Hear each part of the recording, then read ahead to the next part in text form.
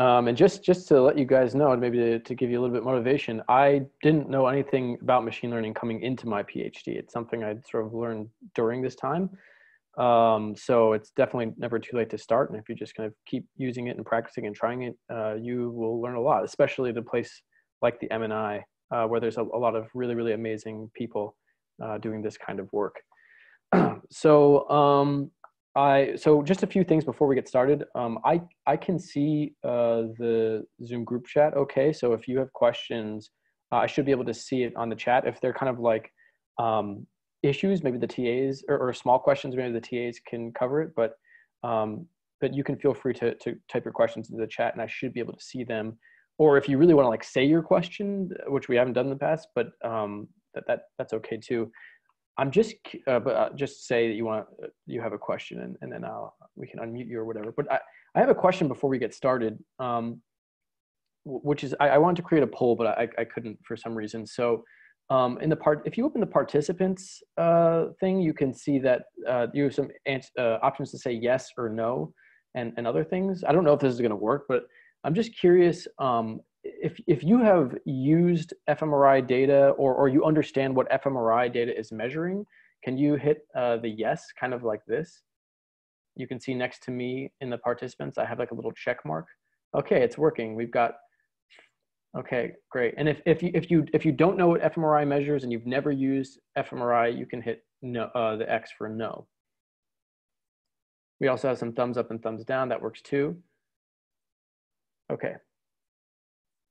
So we've got about 40 people have answered. So that's most of you. So it looks like most of you have had experience with those measures.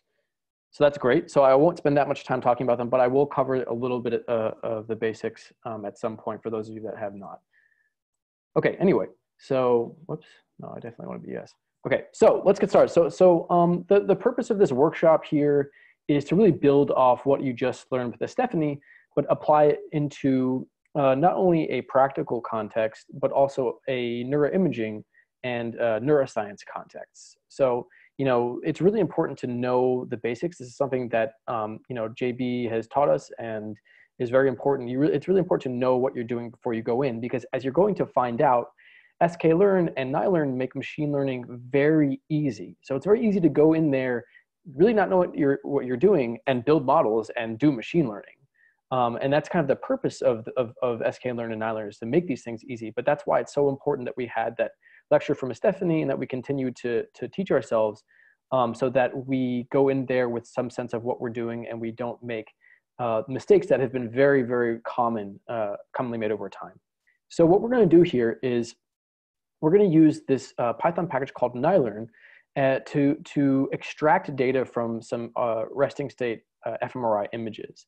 We're then going to use that data to build a machine learning model to predict age, and we're going to do that using sklearn. So we're going to try to predict age using fMRI data. And what we're really going to try to do as well is integrate some of the lessons that Stephanie taught us in her lecture and try to give practical examples of what happens when you do and don't do that. So I'm going to be using this really cool RISE software that Ross introduced us to. So we'll see how it goes. I am not a superhuman like Ross and Elizabeth, so I cannot type while teaching.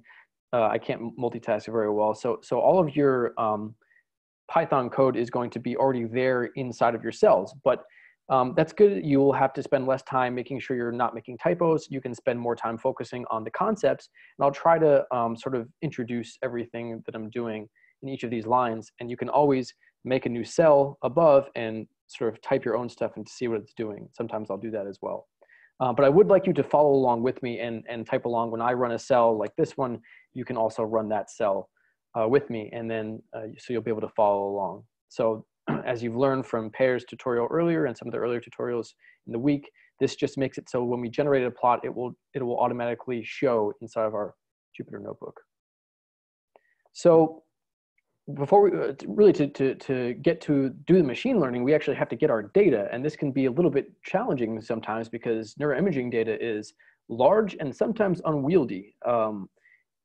you know, fMRI, we have not only a single image, but we have multiple images. We have a stack of three-dimensional images. That is a lot of data. So it's tricky to get it into from that four-dimensional format to this two-dimensional format where we just have features along with samples. So that's the first thing we're going to do here. So you should have already done this, and here's where we're going to figure out if you did or not. This cell, if you run it, what it should do is it should, hopefully if you've already ran it, it should find the data that you downloaded earlier, and it should load it into this variable called data. If you did not do this earlier, or if you you know, didn't change the defaults, you might see a download start. And that would be bad news for you because this is a lot of data and it would probably take a long time to download. That's okay if that's the case. If this isn't working for you, there is a part later in the tutorial where we have already generated the data and you can load it without having to re-download this data set. But until that time, you'll just have to kind of watch and see what's going on. But hopefully this should have just done basically nothing, just like it did for me. And afterwards, you will have a variable called data, which will have a couple of different attributes to it, including confounds, func, phenotypic, and so forth. So we'll go through what some of that stuff is. So the first question is, how many individuals do we have? And we can figure that out by looking inside of basically func, which is where the functional scans live. Well, not the scans themselves, but the paths to the scans. We'll go through that in a second. But here we're looking at the length of this list of paths, and we see that there are 155. So we have 155 images, four-dimensional fMRI images that we have downloaded. So that's how many subjects we've got. And so what we're going to do with that fMRI data is we're going to basically do a machine learning pipeline. So this is taken from a resource that I think I've linked to there on the Juypter Notebook, which is just a really elegant demonstration of how this works. We've got a resting state fMRI data, and what the fMRI data is measuring is what's called the BOLD signal. This is the blood oxygen dependent, level dependent signal, and in a nutshell, you're really measuring where blood is going, where blood flow is going in the brain over time. Okay, we have someone who's downloaded the data, the thought was the data, started downloading the data. Okay, well I expected that would happen. Maybe some of the TAs can help you for the time being, but later on we'll be able to there's some data available on the Git repository that you can just load. So for now, sit tight.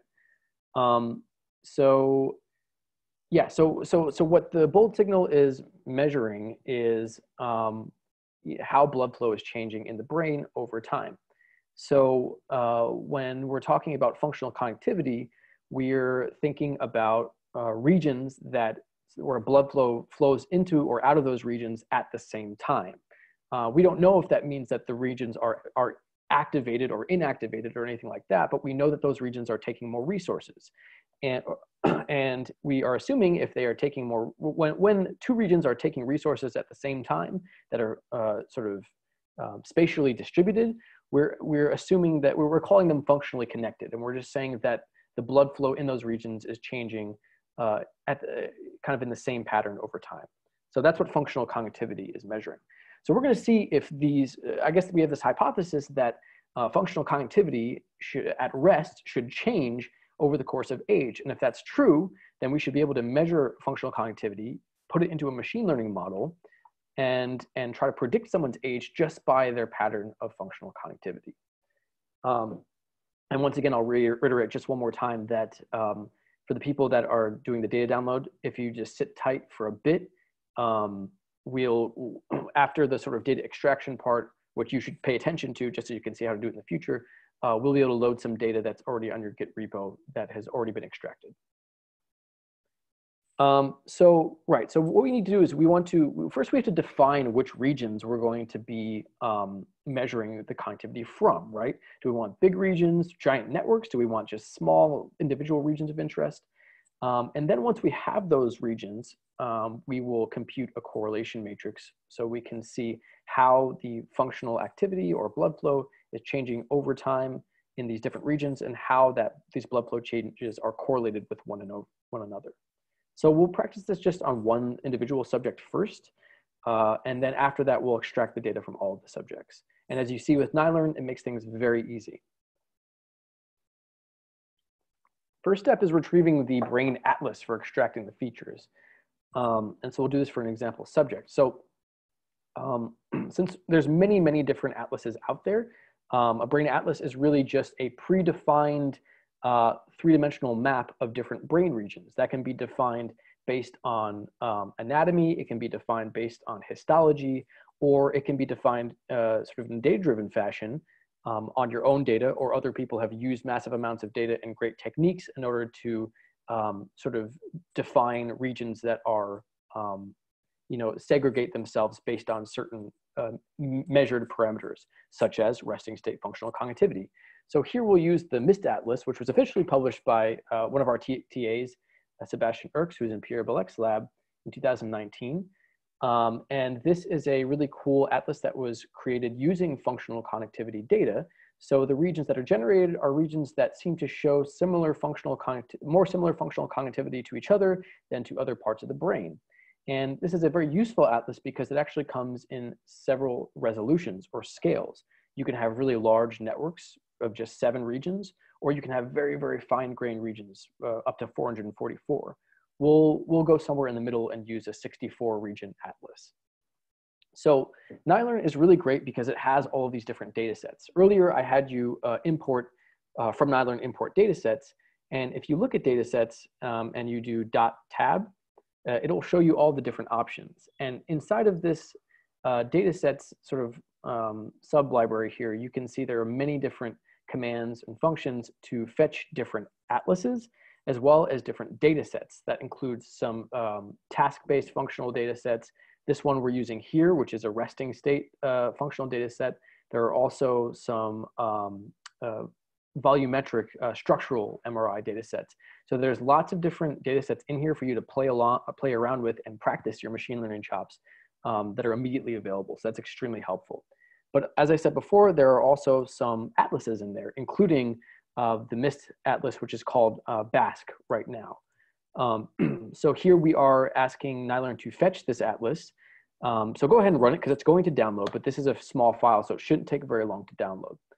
And once it does, we're going to ask, as I mentioned before, there are several resolutions, and we're going to ask for scale 64. So we have 64 regions. So, so for some of you that's downloading, but the cool thing to note is that when I save parcellations scale 64 to a variable, here I'm printing it. Notice that this is not an image. It's just a path. This is a path to an image that is living on your hard disk. So this tells you exactly where the atlas got downloaded to. And it's important to know that this is really just string that's indicating a path. NiLearn does this because, as I mentioned before, a lot of these neuroimages are huge. They're very large pieces of data. And if you're loading lots of them, it can really slow down your computer because you're using a lot of memory. So what NiLearn does, which is very helpful, is it will do a lot of that data input and output automatically for you, so you don't have to keep your images sort of in memory. So we'll see an example of that below. To actually look at the atlas, another thing that's really, really helpful about NiLearn is its plotting function, which we'll use. And this is something that even when I'm not using machine learning, I use it all the time. When I wanted to look at an atlas or an image before, I had to kind of like, minimize my Python window, go open my image viewer and look at it there. But with NiLearn, you can actually just plot the images directly into your notebook, as I'm going to do here. Now, I'm doing this on my computer, so it's slow. But basically what this is doing is it's loading the atlas, because remember, we only passed it the path. So it's loading the atlas, and then it's displaying it right here in your notebook, which is extremely helpful. So now we can see the atlas that we're going to be using for functional connectivity. So you can see that each one of these little regions is a brain region that has more similar functional connectivity within than outside of it. And what we'll be doing is looking at the functional time series, correlating the functional time series between, for example, this region and every other region. So now that we have our atlas, the next thing we want to do is load our 4-dimensional fMRI time series. So once again, as I mentioned before, the paths to the data lives here in data.func. And if I print that, you can see that it's just a list of paths. So same thing here. These are not images, they're just paths. And if I want to just take the first one, then we have, as I'm doing here, then we have the path to just the first image in that list. Here I'm printing it, and you can see this is where it lives on my hard disk. So we'll have a look at the image, but this is a little tricky. We can't look at, the image is 4-dimensional, so we can't look at it all at once. We'll have to look at just one slice, or if we want, we can look at an average image. Nylon has a really helpful function here called mean image, where you can pass it several images, which I'm passing in the fMRI file names. These are just paths to images, and it will produce an average version of those images. And then I'm going to plot that image so we can see it here.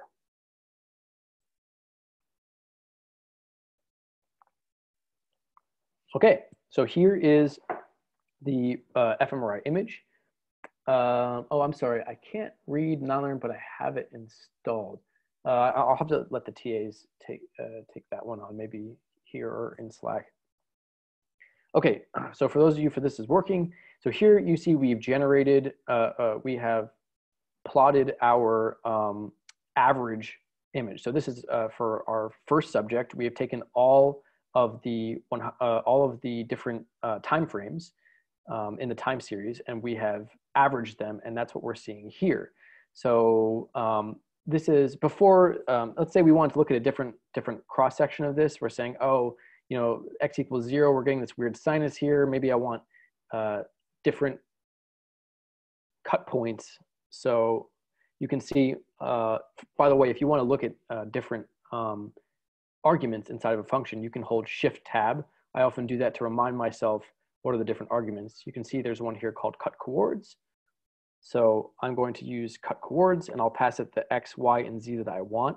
We can change x, so let's change it to 10, but we'll leave y the same and z the same, right? I'm getting those coordinates here. And you can see when I do that, it will plot a different cross section. But more recently, there's actually a much more useful function called view image, and this one really blew me away when I saw it. I'm going to take my averaged image and put it into this view image function that comes with nylearn.plotting, and now this is actually an interactive plot inside of your Juypter Notebook. So now you can actually navigate through the brain yourself, which is extremely useful, as you can see. Again, you don't have to shut down Python at all. You can just navigate through what's going on here. This is really cool.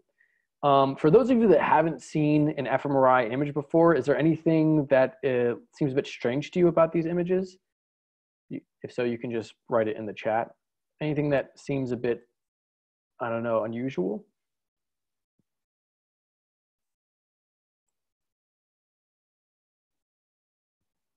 The color map. Well, yeah, the color map is, it's all the images are positive.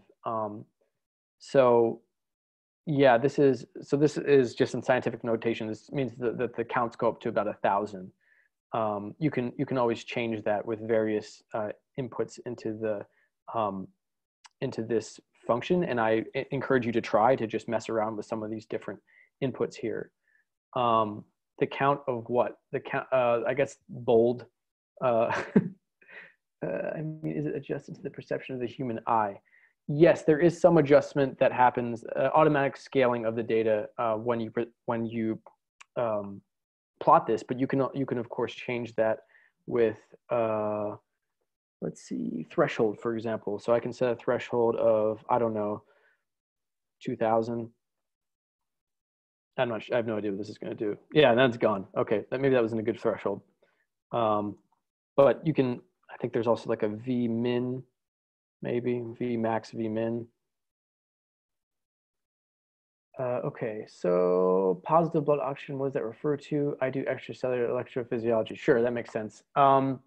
So what is the exact count? I guess I'm not an MR physicist. I probably should know this. But I guess what we're counting is the when the magnet does its gyration thing, it will cause the atoms to reverse their spin for a second, which creates some sort of signal that's being detected by the scanner. That's my best answer for you for that. But we should probably I can probably answer that better at the end. Can you really describe time series in relation to fMRI? Yes, I will describe that a little bit later. We'll actually plot the time series so you can see it. I had a question about the average image. What exactly is average? So basically, if I load the fMRI data, it's actually multiple time frames. So what we're seeing here is just the average image, and that's one image. But if I were to say view image, let's say fMRI file names 0, image file error, and I can't scroll down, great. Oh no, right, because it's zipped, of course. Right, and that's not going to let me because it's two-dimensional, right? So yeah, that's not a good showcase of that. But basically, there are several images that are being taken over time. So usually, maybe over 1 second, over 2 seconds, depending on the scanner. Sometimes it can be less than a second. You will basically measuring the blood flow at that second, at another second, at another second, and so forth. And you're seeing how the bold signal is changing over time. So when I average all of those images, you're just getting essentially an averaged image, which isn't helpful from an fMRI standpoint. I just wanted to sort of visualize the data, and mostly to show you guys the fact that there's kind of data missing in a lot of places. Like the cerebellum is not really here, the bottom of the temporal lobe isn't here, and this is there's some data that maybe got put here that isn't actually there because of distortion. And the idea here is just to see that there is distortion with these fMRI images, so we have to kind of be careful about how we're interpreting what's going on. So I'm going to move on just so we can get to the main part of this, which is machine learning. But we can come back to this if we have questions. Okay, so we have our parcellation, we have our image. So how do we get? No, the data was pre-processed. Okay, so the question is, how do we sort of get to that two-dimensional image that I showed you before? We are still sort of in a four-dimensional space, and we need to get our data into a sort of samples by features matrix. So we have this this function called nifty labels masker, which really does just that. And this is an immensely helpful function. I used to do this by hand, which was fine, but this works much faster. And the way it works is that it's really designed to do exactly what we want. It's designed to take some data, some four-dimensional data, take an atlas, and extract the data from each of the labels in the atlas for each of the different volumes in the time series. So it really does exactly what we want. So here I'm going to introduce this concept that you've actually seen before, but it's really important for sklearn and nylearn, and it's a very unique part of their API, which is basically that rather than just simply calling functions all the time, like, sklearn.fit this model, instead what happens is you create model objects. And these model objects are sort of classes that first you initialize them with some parameters that are important that it will use later. And then you use that model object later on to fit or to predict or to transform and so forth. And you'll see a little bit later why this is so important and so dynamic, but it's a little bit different. So in this case, we have this nifty labels masker object, and we're going to pass it just a few parameters. We're passing it the atlas that we loaded earlier, which is now, this is just a path to that atlas. We're telling it to standardize the data. And other than that, this is just some basic stuff about how it's using memory and outputting. But importantly, by just running this, nothing will happen. All that happens is that this object gets initialized. Then, once that object is initialized, into this variable masker, we can then use the function that it gains, which is called fit transform.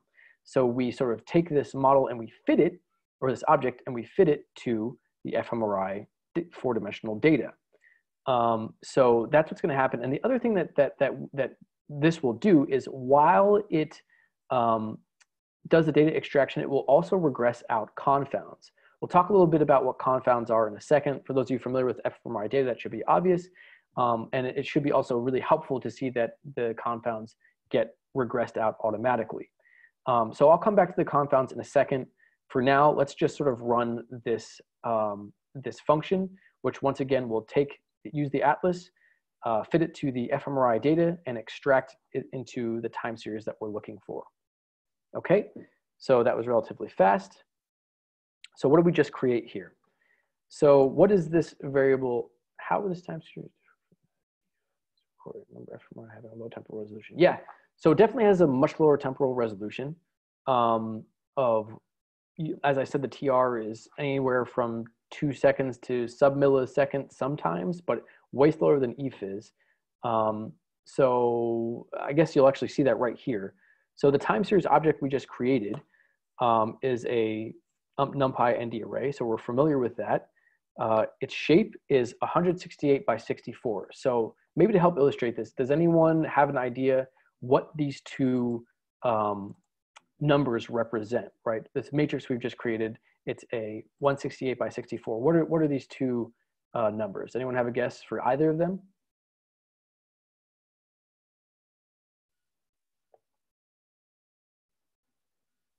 Yes, exactly. Yeah, you guys got it. We've got 64 regions of interest, right? We have 64 regions, and we have 168 volumes or time points, right? So for each of those time points, we've extracted the fMRI data. So basically, this is essentially 64 time series, one for each region. That's measuring how the blood flow is changing over time. And as I said, the TR being about, I think for this data set, it's 2 seconds. So we're talking about something like this many seconds of data, basically, which I guess if you want to know in minutes, about 5.5 minutes of data that's being collected here over that 168 time points. So much, much slower than EFIS. Okay, we'll get back to time series in a second. Now to talk very briefly about the confounds. So this data was, most preprocessing pipelines will give you some sort of data frame or spreadsheet that has the confound information. So we have this variable called conf, the confounds live in data.confounds. And again, you see there's a list of this confound regressors.tsv. So there's these TSVs, one for each subject. You can see that it's named per subject and it's in the same order as the subjects are, which is helpful for us. So I've taken the first one and I've called it conf. So it's pointing just to this TSV. We're going to load it with pandas, making sure that we use tab as the delimiter. And we'll have a look. My computer is very old, so it's going to take it quite a long time to load pandas. But here we go. Here's the CSV that's inside. And you can see that for each one of these spreadsheets, you will have columns which indicate what the confound is, and you have values for each of the time series, or for each of the volumes in the time series. So you can see some of the stuff here includes, for example, the average white matter signal, average CSF signal. Over here, you have some motion parameters that just tell you how much the head has moved in terms of its rotation and translation kind of over time, so you can regress out the effects of motion. And that's what we did before. And if you look at the shape of this, once again, you have 15 confounds and one for each time point in the time series. So that data is then regressed out of the time series. And so we have done some steps to reduce the degree to which motion is affecting our resting state fMRI image. So now let's compute the correlation matrix. We have the time series. We have 64 different time series. Now we're interested how these the time series are correlated with one another, so we can get a sense of this functional connectivity. Once again, Nylearn makes this very easy for us. There are actually many other ways to do this, but we're going to stick to the Nylearn way. And once again, just like before, it's going to start by initializing a connectivity object. So I'm just going to run this really quick, just so you can see that you can mess around a little bit with this connectivity measure. It doesn't just have to be correlation. You can see that it has some different kinds. You can do a covariance matrix. You can do partial correlation. There's a lot of different options here, but it's very useful to use this metric this function because you can invert it or do the inverse transformation a little bit later. Oh, this is so annoying. Anyway, don't worry about that. Going back to the code. So we're basically initializing this object connectivity measure. It's going to basically create a correlation matrix. And then once we've initialized it, we'll once again use this fit transform function on our time series. And the reason I'm taking the first index here is because this correlation measure can actually take several images. So you can pass it several different time series, and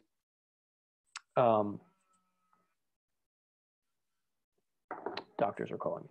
You take several different time series, and it will do this for all of them. So we're just going to take the first index because we only have one time series we're passing, and you can see it is now a 64 by 64 matrix, which I guess you've all figured out by now is the correlation of time series from every region to every other region.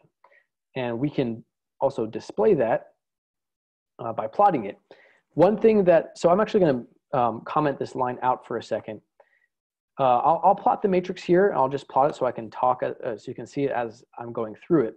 So here you can see the correlation matrix. It's every region correlated to every other region. The heat map is telling you basically the R value, so the degree of correlation. So deeper red color is more highly correlated regions. Blue is negatively correlated, and so forth. You can see we can pass all sorts of different arguments to this function, including what to put as the labels for the axes, how big to make the figure, how I can set the color bar, and so forth. So it's a very nice little function. But we have this annoying thing where, of course, every region is fully correlated with itself, right? Every time series is going to be correlated with itself. So in order to get rid of that, we're just going to use this NumPy fill diagonal.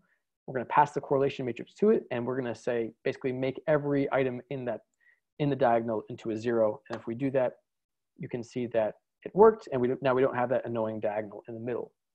Yes, this is still for one participant. So that's what's really cool about 4-dimensional data. This is not looking at the correlation between participants. This is looking at correlation across time. So, if this really high correlation here, I have to look really close to see what those numbers are. But basically region 44 and region 4 have a really high correlation of their time series over time, which basically indicates that the blood flow dynamics are quite similar over time in these two regions. Therefore, they are functionally connected. So this is just for one participant. And for basically our object next is to basically initialize this correlation matrix for every subject and use that for our machine learning model, hoping that it's a very rich source of data with which to make predictions. Okay, so this is great. So we're going to now extract features from the whole data set, and that will give us a natural break to answer some questions. And what was the processing pipeline used on this data? So it was, you can actually look at the NiLearn documentation, which will give you links to the data set, which is on OpenNeuro, which has all the information on how it was processed. It was processed using fMRI prep, which is a very standard and very excellent fMRI processing pipeline. So I encourage you to go check out the documentation. You can learn everything you need to. Yeah, okay, so we're going to extract the data for everybody, and while it's extracting, we can answer some more questions and take a breather. So we're going to use a simple loop. I know you guys know loops. You've been introduced to them. I'm going to do a quick reintroduction here. This is a very simple for loop here. Basically, we want to do the exact same thing several times, but changing just one variable, which here is I. So we want to print the number is, but have I change from 0 to 9. So we run that loop, and it does exactly what we expect. Each time I changes, and then we can see the output that I'm printing. We also, if we want to store that information, there's many ways to do that. But one of them is to use a container. So what we're going to do in this loop is for every round in this for loop, we are going to append I, so this variable, to this empty list. And so the list will grow over time to encapsulate every variable that we've created inside of this loop.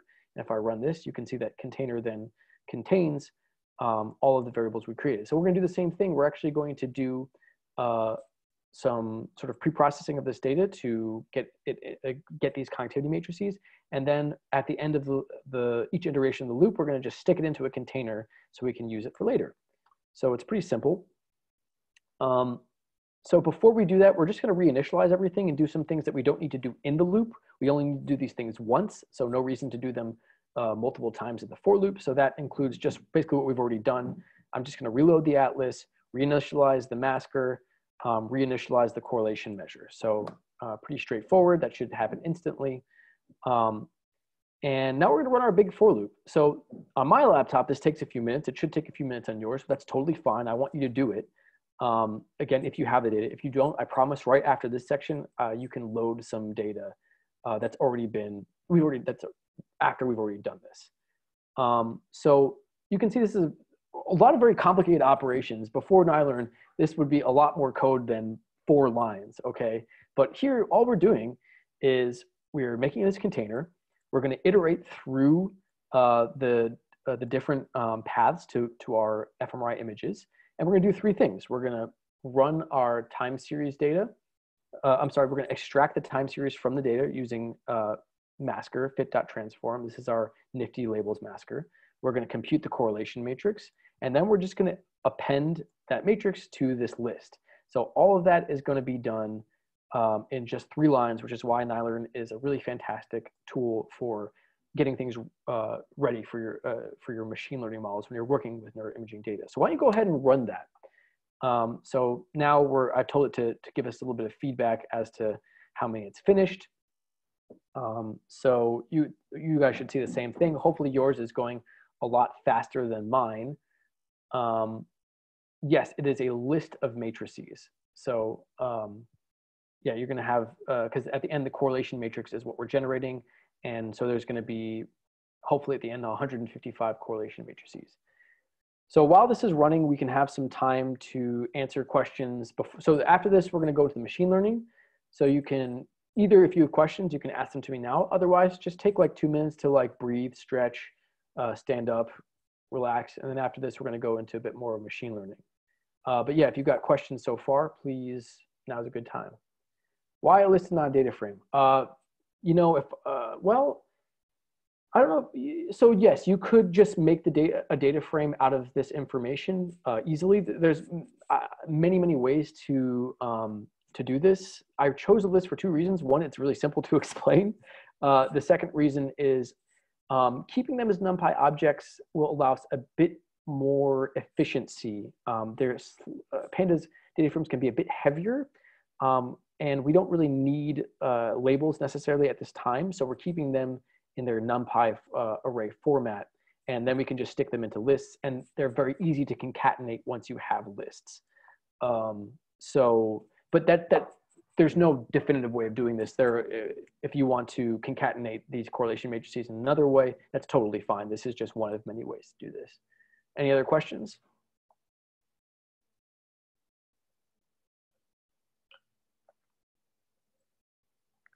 Alrighty. Let's just, just curious, my data is multi-level data frames. Yeah, I mean, that's okay. That's a particular use case.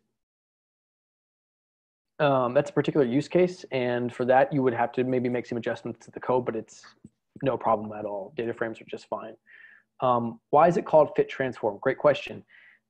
You are basically doing 2 things at once. You are fitting this data, and then you are using it to transform some other data. So when you fit the masker, it basically, in a sense, initializes again this masker object to include all the parameters that you had set before. And you can do masker.fit alone without the transform part.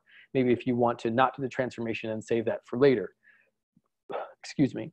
The transformation comes when you actually apply this masker to the time series, which is a separate step. How does the functional connectivity changes with age? Shouldn't a thing like cortical thickness be better feature for that? I don't know. Maybe it is. Maybe cortical thickness is better. Maybe it's not. That would be like a great thing for you to maybe do for your project. If you were interested in learning more about machine learning, you could take a data set that has both functional data and structural data, do machine learning pipelines with them separately or maybe mixed, see if one is better or if they have complementary information. Yeah, it could be an interesting question. I have my own thoughts about that, but we don't have to get into that. Yes, I would agree with Daniel on here. All right, so I think we can get moving into the next part. Right. Okay. So we can now save this data to disk. Now we just spent 2 or 3 minutes waiting for that data to generate. If we have to restart our kernel, it would be a shame to lose all that.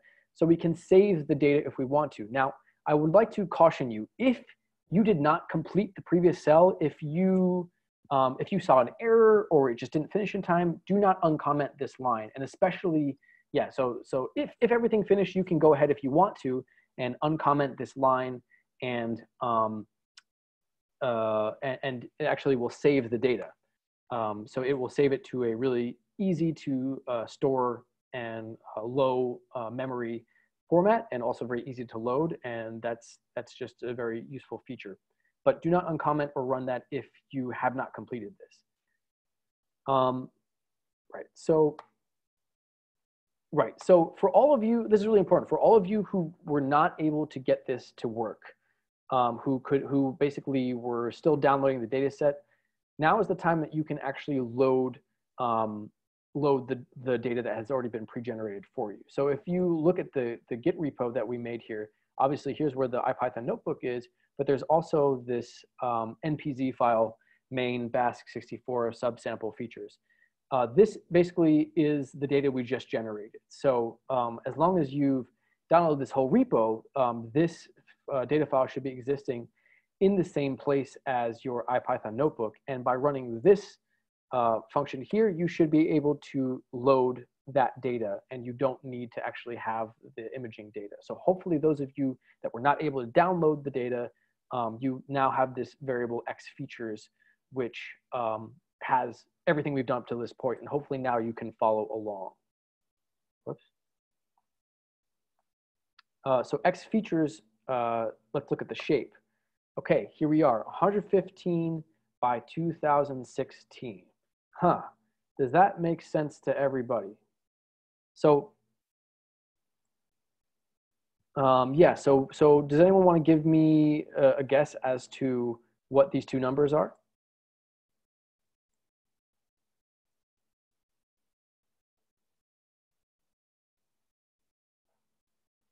Anybody? Even one of them, do you know like what one of these numbers represents?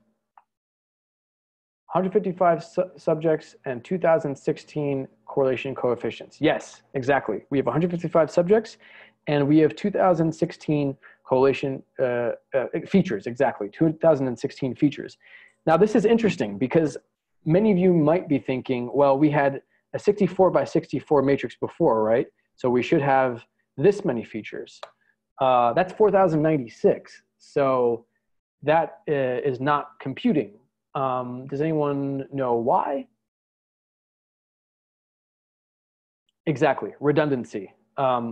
It's only, right, so it's almost only half, right? So if you did this divided by 2, you're still not quite there. You actually have to do this minus 1 because we don't want to count the diagonal twice, exactly the diagonal. So then when we do that, and we put our parentheses correctly, you get 2016. So now we have all of the non-redundant features in that correlation matrix.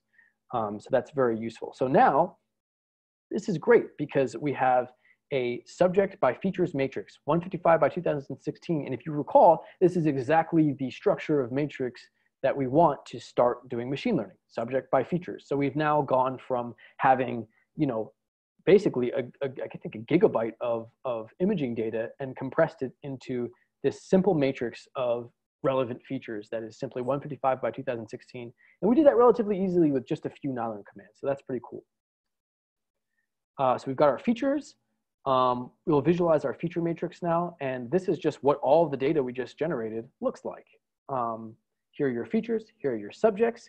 You might stare deeply into that and imagine your future or whatever. You might also use this to see if there's maybe some issues with your data. Maybe you could find some missing data, or maybe you would see here that you have just one subject and it's all the same. Always a good idea to visualize your data. But it's a really cool idea to think about the fact that this is, all of the data we're going to be inputting to your machine learning model. And that looks exactly like this. So we've got this part of the model. We just need to now get our labels and we can start doing machine learning. So now we want to get Y and assess its distribution. So I think I already imported pandas, so that was redundant, but our data file that we download will have this path called phenotypic. Oh, it's not a path, it's just an actual, well, it's not a data frame, but it's a, what are you? It's a NumPy ND array. So we are going to convert it into a data frame so it's easier on the eyes. You guys should all know how to do that by now. And so here is the data for our data set. And quite frequently, or quite fortuitously, we have this column called age, and that's going to be our target. So we'll just capture it in a variable here. You guys all know, I guess by now, how to call a view of this age column. You just call the data frame, which we've called pheno, and type within square brackets the name of the column, and that's Y age. So one of the most important things we have to do before we do any machine learning is we need to understand our data. We need to understand a little bit about this target. What's the distribution? You know, how old are our subjects in general? So probably a good idea to maybe plot a histogram or something. So that's exactly what we'll do. You learned a lot about this stuff this morning with pair. Here I'm going to use Seaborn because I don't have to type as much and I'm lazy, and it's good to be lazy if you're a programmer. I'm going to use this distribution plot, and I'm just going to stick this variable we created called Y age, which is the age of all of our participants. And here is our distribution. So this is a very realistic data set because that is not a normal distribution, ladies and gentlemen. That is a fairly bimodal, I mean, maybe even you could call it trimodal. We have a ton of individuals here who look like they're very young, maybe between 2 and 4 or 5. Then you have another subset of individuals who are kind of between the 5 to 10 range, 5 to 12. And then you have this kind of separate distribution of adults that's a lot smaller. So this is very important information because if we're going to do things like training sets and test sets or cross-validation, we need to be aware of this, because what if we end up training a model that has all children and try to test it on adults? It's not going to work very well, right? So we need to kind of, we need to somehow account for this when we're doing making our test sets and our training sets and so forth. We're also going to have, I guess, some trouble with this if we're assuming linearity of the data, because clearly our target is not linear at this point. So we're preparing now the data for machine learning. Maybe this would be a good time to stop and just take some questions, maybe take a short 2 or 3 minute break. If you have questions, ask them. If not, again, encourage you to stand up, stretch, relax. We've got another hour, maybe hour plus of this. So just take a second to chill. When we come back in 2 minutes, we'll do the machine learning aspect of this. But up until this point, do we have any questions about what the data is, how we've loaded the data, or anything like that before we get into the machine learning? Please, now is a good time to ask those questions. And maybe while you post those questions, I'm going to get some water.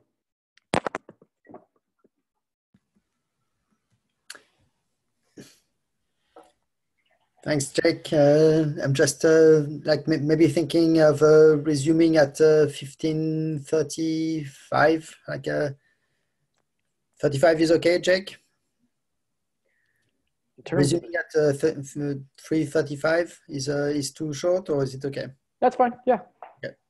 So let's take a real 5-minute break. And if you do have questions, we will be monitoring the chat.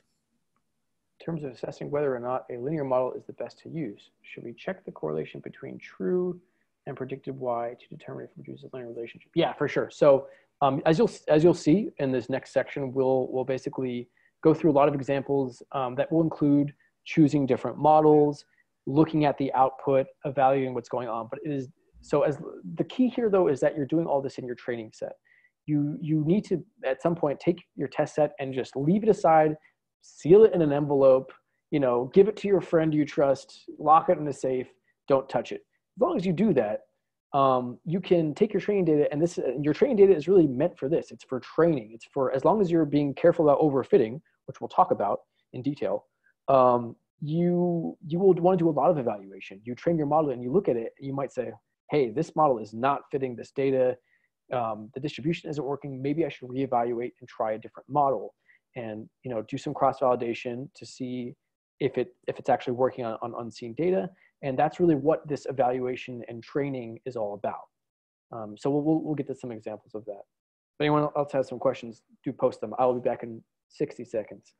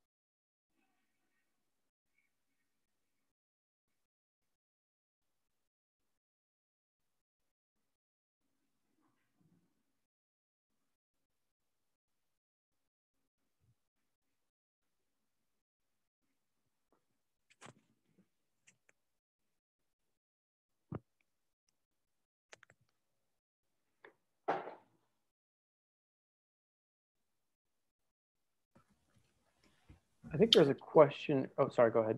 No, okay, it's good. I had a kind of like tangential question, so like it's more important for the students to ask them. Oh, yeah, okay. There was a question earlier about data frames. In that particular case, if you have multi-level data frames, you basically just have to wrangle the data such that you can make correlation matrices out of it. But you can, it's fairly simple to use most of the functions you've seen here, whether you have an image or if you have already pre-existing data frames. Usually in that case, the job has already been done for you to make the time series or so forth, but you can still pass those time series to, for example, the correlation transformer measure. Sorry, JB, what were you going to say? I was just wondering do you know where Nylon is storing the data physically? Mm-hmm.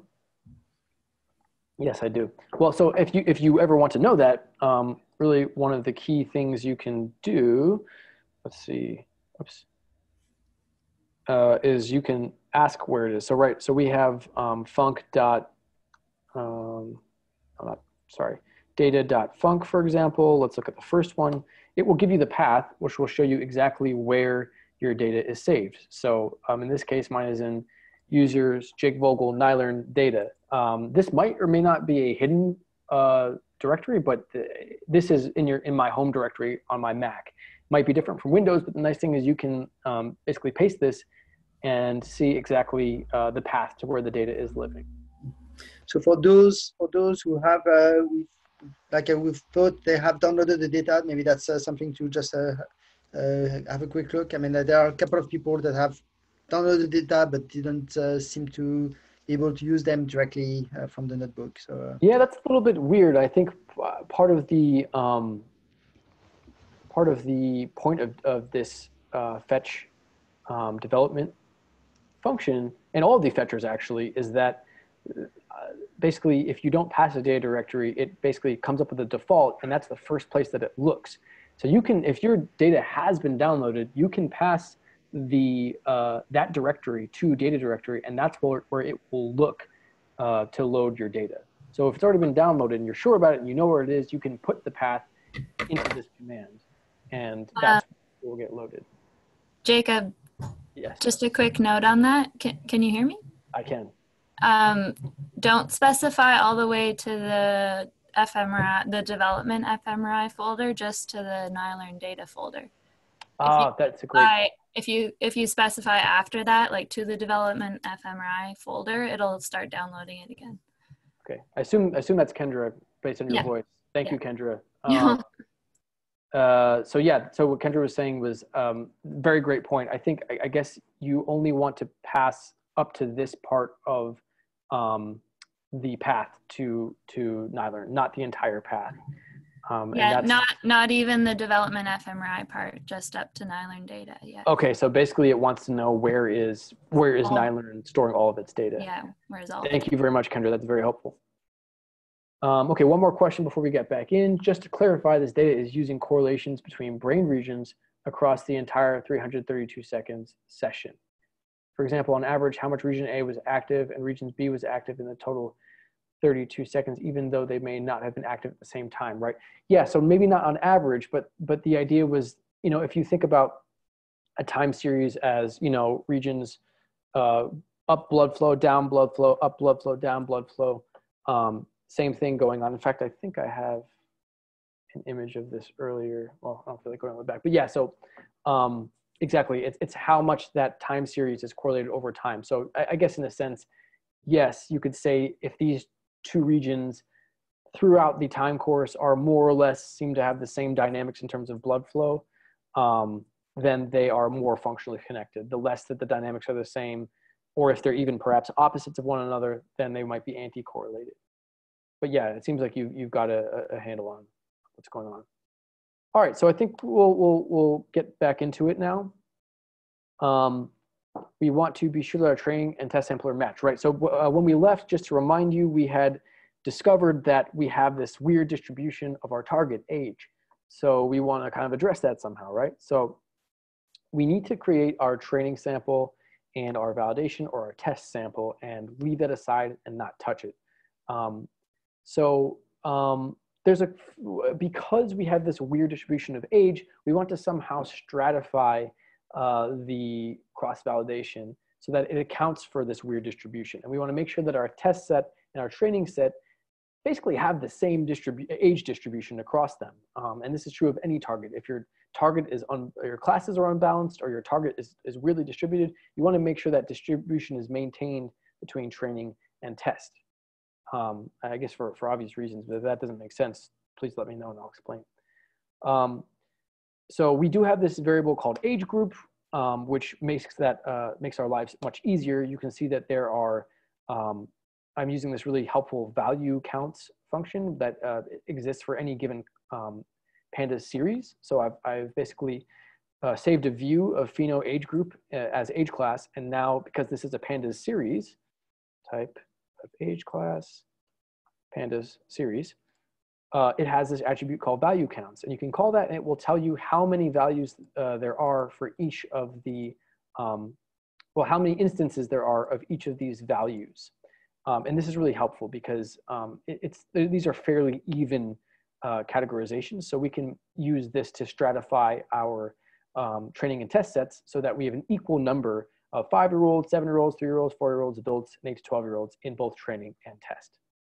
So now we're going to start to use sklearn. So most of the stuff we're going to do now is going to go away from NILearn into sklearn, which is Python's kind of de facto machine learning library for very good reason. It is just a spectacular library, and I really learned much of what I learned of machine learning by really going through the documentation for sklearn that is available. So I really encourage you to do that if you want to understand things better, along with other things like what you're doing now. Anyway, we're going to use this very, very helpful train test split function, which is part of sklearn. So we're from sklearn.model selection, we're going to load this train test split function. So what this is going to allow us to do is pass our features and our target, so X features, Y age, and it will then let us get out basically a training version and a validation version or test version, whatever, what have you, of each of those. So in goes X features and Y age, out will come X train and Y train, as well as X val and Y val validation. So there's a bunch of different things that we can perturb here. such as the size. So in this case, we're going to choose a training set of about 60% of the data and leave 40% out to test. This is always an important distinction and question, because on the one hand, you want to have as much data as you can in order to train a better model, right? We know that more data usually makes better models or more reliable models. At the same time, we want to make sure that we feel confident about our evaluation on the test set. If we have too few data points, we don't feel that confident about you know, how well we've done at the end, because maybe we're just not sampling enough of the true distribution. So we're kind of, you know, there's a lot of debate as to how you should do this. We're doing a 60-40 split. We're also doing a very, very important thing, and we're shuffling our data. I just saw a publication recently about what happens if you don't. But a lot of times data will come in a way that sort of not shuffled. And this data actually isn't shuffled. It's actually the oldest to youngest, which is not good. We want to shuffle that data so we make sure that we don't pre-specify by accident any features into the model. And we're shuffling, and we're also setting the random state. So we're making sure I know that every time, as long as my random state is 1, 2, 3, anytime I run this command, I'm going to get the exact same shuffling of the data. If I change this random state, it's going to be a different shuffle. So this is important for reproducibility. If you want to change this, you can go ahead. So you'll get slightly different results, and you'll see that, you know, by changing this, you might get slightly different results. So it's very good to understand that there are some stochastic elements to everything we're doing here, and that there is just literally an aspect of randomness about to the results that you get, which is why it's very important to repeat a lot of these processes several times and to get a sort of interval of confidence. So we'll go over that at the end. Anyway, the last thing we're doing here is using this stratify argument, and we're stratifying by age class. And I guess you know by now what we're doing is making sure that X train and Y train, actually no, not train, we're shuffling the target. So Y train and Y validation have the same distribution. How could this ratio be dependent on data size? I'm assuming that you're talking about the train test ratio.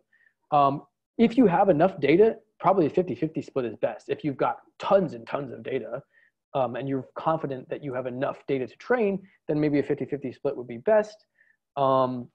If you don't have a lot of data, well, yeah, what's a lot? As Stephanie said, there are ways to determine that.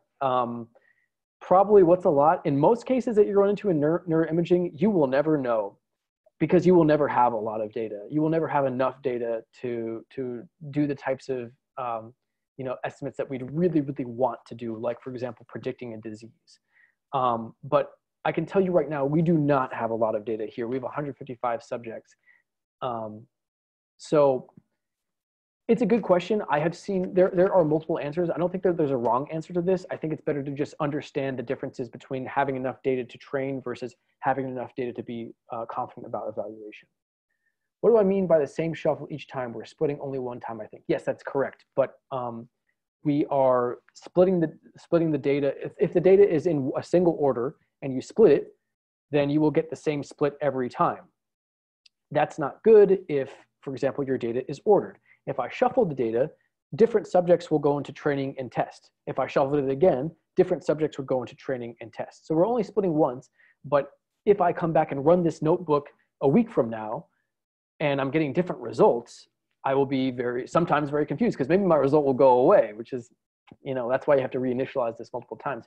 But the idea is just for reproducibility. Every time I run this notebook, I get the same results. Would it be wrong to try 60-40 split, 80-20 split, and etc., and pick the better one? Yes, I would say you want to just stick with the best one, because when you want to kind of mess around with different features, you are running into bias and the potential of hacking. This is not something, you can't cross-validate your split. So there's no way of really evaluating this in an unbiased way. So you kind of just need to pick a split and go forward with it, and you can't do anything after, I would say. So if I will tell you this though, if your split is making a big difference as to how well your model is doing, you don't have enough data to be doing machine learning. You really need more data. What other random state values are there? Anything. What's your favorite number? 7, 2,864, whatever. It doesn't matter. This is just a seed for the random number generator. You can pass any integer. Yes, exactly. All right, moving on. So train test split. So once we run this, I'm going to ask it to print the length, the size of the X training data and the size of the X validation data, and it should be a 60-40 split. And sure enough, we now have a training data set of 93 individuals, a testing data set of 62. And now we want to make sure that our stratification performed well. Great question. So here we have training and someone about to say something? So here we have training and validation data. Where is the test data? We'll get to that, don't worry. Sometimes maybe I may have confused you with the terminology.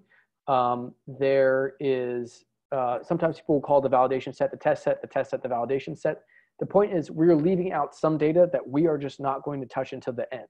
Whether you want to call that the validation set or the test set is up to you. In an ideal world, you would want a training set and a test set and a left out validation set. And I'll go into why a little bit later. Random state 123 produces same shuffle each time. What if we pick some other value? Then it will produce a different shuffle. But it will be consistent. If you do 1,000 every time, it will do the same shuffle. If you do 1, 2, 3 every time, it'll do the same shuffle, but it will be different from 1,000. It's just a way of freezing the stochasticity in the sense of the random, whatever you're doing, that's stochastic. Okay, so we're visualizing the training and test sets to make sure that they have the same distribution. So here is the age of our training data and the age distribution of our test data. You can see. Jack, sorry, I'm jumping again on the terminology aspect because I think that may be confusing for some students. Stephanie called the test sets the data set that has been put away that you're not going to touch, and I think you're calling here the test sets what she called validation test set. I think I don't think there is one terminology in the literature. That's why everything is so confusing. But mentally at least, remember that there's one part of the data that we are not going to touch, and they are not there. And this is it is within the cross validation. Totally. Thank you for that clarification, JB. Yeah. So hopefully that's clear. We will revisit this topic several times to kind of get it put into your minds. It'd be great to have a standard, but we don't have a standard. Right. So yeah, so as you can see here in orange, we have the test, the distribution of the age in the test set. In blue, we have the training set. You can see these kernel density plots are very highly overlapping. So we did a pretty good job here ensuring that there is sort of an equality in the distribution of the training and the test set. So that's important. So that was just kind of like a sanity check. Okay, so it's time to run our first model, right? We've done all this buildup. Let's do some machine learning. All right. What did I say here? Sorry, I got too hyped there. Yes, right. We're going to use a fairly standard regression model, support vector regressor. Okay, so this is not deep learning. This is not a super nonlinear random forest. It's a standard machine learning regression technique that uses a L2 regularization. So we can use more sophisticated models later, but for now we're just going to start with something pretty simple. For this specific case, wouldn't it be better to have an equal number of observations over all classes? Yes, of course, that would be ideal. Yes, okay, I understand that in doing that, we've reduced the number of observations, but I think that way would induce artifacts in the model. That's a great point. So the idea is that, let's just skim off the top so that we have an equal number of data points for every age class. So in this case, we really don't have a lot of data. And, so this is something that you could try. You could take, as long as you're working in your training data, you could try that. You could try only selecting the data points that are, that you have equal footing across all of the age classes. There are actually functions in sklearn that will do that for you. And you could see if that improves your model. My sense is with this few subjects, it will not. You will have not enough data to train your model. You're at least maybe better, at least you have one group that will be well kind of described, which is kind of your youngest group, and that's better than not. But I think it's a great question, and it's something that you can experiment with. Support vector machine and support vector regression is a type of support vector machine, as is SVC. So they're both support vector machines. It's just the regressor is using a similar strategy for a regression problem. Yes, okay. Right, so here we're getting to this part that Steph had described. We've got our X data, which is functional connectivity. We've got age, our target. We now want to find a function that maps X onto Y. And we will do that by minimizing the loss. And yeah, so that's kind of what we're going to do in the next step. I'm glad that Steph walked you through this because a lot of this is really done for us by sklearn. So it's as simple as, importing the support vector regressor. And by now you should be used to this, this API, where what we do is we don't just say SVR, function SVR to the data. No, we first initialize this object, SVR, with some parameters. At this point, there are many, many parameters. But at this point, and we'll go over that in a little bit, but we're just going to pass one thing, which is to make it a linear model. We do not want a complex nonlinear model at this point. Remember, we said we're going to start simple. If we get too complex, especially with this little amount of data, we risk overfitting. We'll talk about that later. So first we initialize the object. Once we've initialized it, we will fit it. So just like the stats models, linear ordinary least squares regressor that JB showed us earlier, we are basically initializing the model and then fitting it. We pass it our X and our Y, and we are only using the training data, okay? So there we go. We have fit the data. It's now giving us some output, which is just listing the parameters. You can notice that here we put kernel as linear, so that's there. The rest are the defaults. This includes some hyperparameters, as well as just some kind of things for maintenance. Like, yeah, we'll get into some of the hyperparameters later. Yeah, so that's it. You just trained a machine learning model. Okay, so the training, the training in the training set is complete. That's as much as it takes.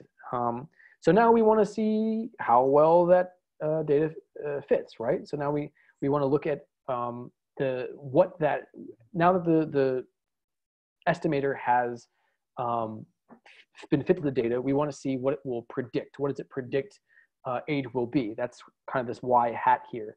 I know poor Steph is probably very upset that my formatting got messed up because she had some very nice slides, but this says test data.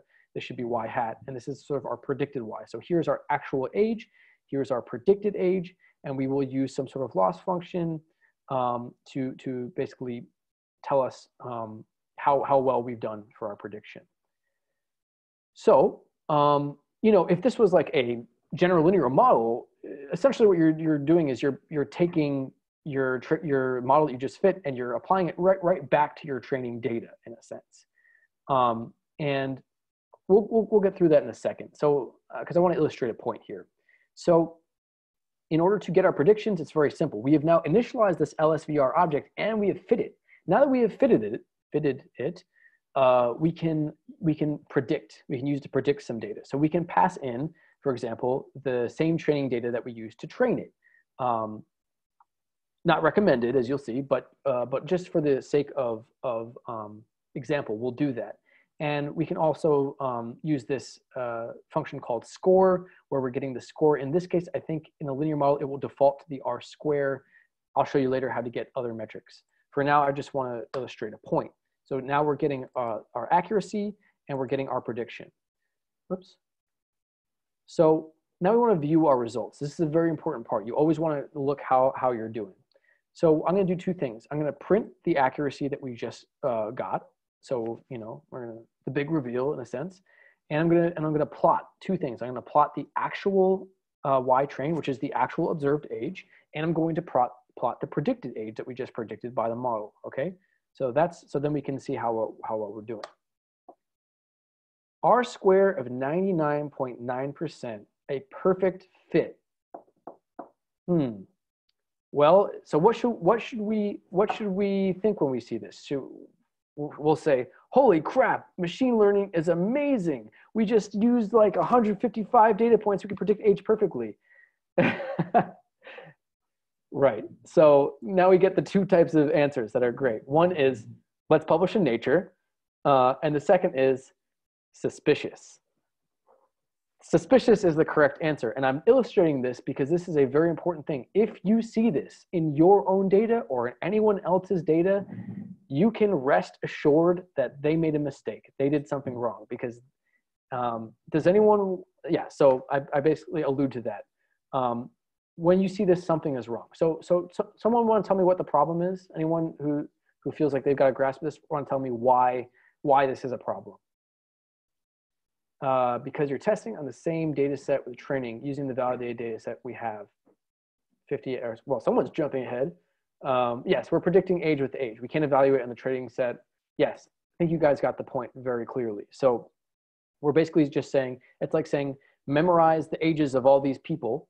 And then I say, now tell me the ages of all these people. You can spit it back to me. But if the people, if I get a new group of people, right, and you put the exact same ages in, is it going to work? You could think of this in terms of, let's say you're trying to develop something to identify whether someone has COVID-19. You know, you've got their blood, you've got a bunch of proteins, you have 8 samples, and you take all of their proteins and you fit a model and it's perfect. And you say, okay, great, these proteins will exactly tell me if someone has COVID-19. Then you get another group of 8 people. If you use the exact same parameters, if the model worked, then you should get a reasonable guess. Maybe you'll get here and there, maybe there's another protein that you didn't, you know, that wasn't in your first sample that you're not accounting for, so it's not going to be perfect. But maybe you just got 8 random people that have nothing to do with each other. And if you really overfit your model too much, then your test isn't going to work at all because you've basically overfit. I'll illustrate that a little bit further. So, right. So I think you guys got the idea. We only did the training. We did not actually do the test. So what we need to do is we need to actually have a left out test sets. So we did leave out our test set from before, but we don't want to touch that yet because we're still kind of playing around. There's two ways to address this. One is you could come up with another split, and I think that this is a good thing to do. You can split your training data and have a test set, train on the training data, and then basically use that to test against the unseen data. Another thing you could do is cross-validation. So we'll do both. And actually, ideally, you'll be doing both of those things at once. So here, I'm just going to quickly run through this. We're going to make a separate, another kind of sort of validation set, if you will, to use Stephanie's terminology. So we're going to take our training set and split it into a second training set. We're going to use kind of, this time we'll use a 75-25 split. We'll shuffle it, same stuff as before, stratify it and all that. Now we have a training set of 69, testing set of 24. So we're going to now do the exact same thing, but this time we're going to train. So we've already trained on, no, you know what? I'm going to actually do something else. Let's retrain, let's refit our model. So I'm going to come back and grab this code here.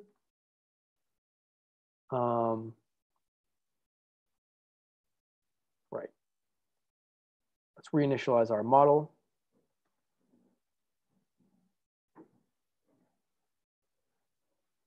Okay. So here we're going to reinitialize our model. We will now fit it to xtrain 2 and ytrain 2. Okay, so this is the smaller training set. Now we have a smaller test set, which we're calling, I believe, xtest. Let me just make sure I did that right. Yes, okay, cool. Train 2 and xtest, all good, because everyone's called validation. Sorry about that. Okay, so we're going to train on our training set, and then we just left out 25% of the training set and call it the test set. So now we'll kind of fit the data on the training set and use it to predict the test set. And when we do that, you see, we get something that's a lot more realistic.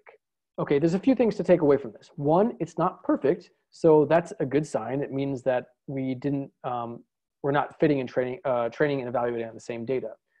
The second thing is, this is actually kind of impressive. We trained our data on this resting state functional data, and here you've got a sense of how well it's doing on data that the model did not see, right? So it's applying the betas for each of these connectivity R values and applying this to this left out data, and your mean absolute error here is 3. So basically you can guess someone's age with an average error of about 3 years just by using this training set of 75 people.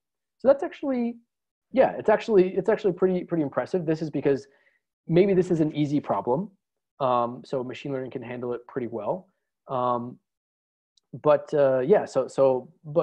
this is basically a success in a sense. But we can do a little bit better than this, and this is not giving us much flexibility to kind of tweak and perturb our model, and we're also reducing our training set.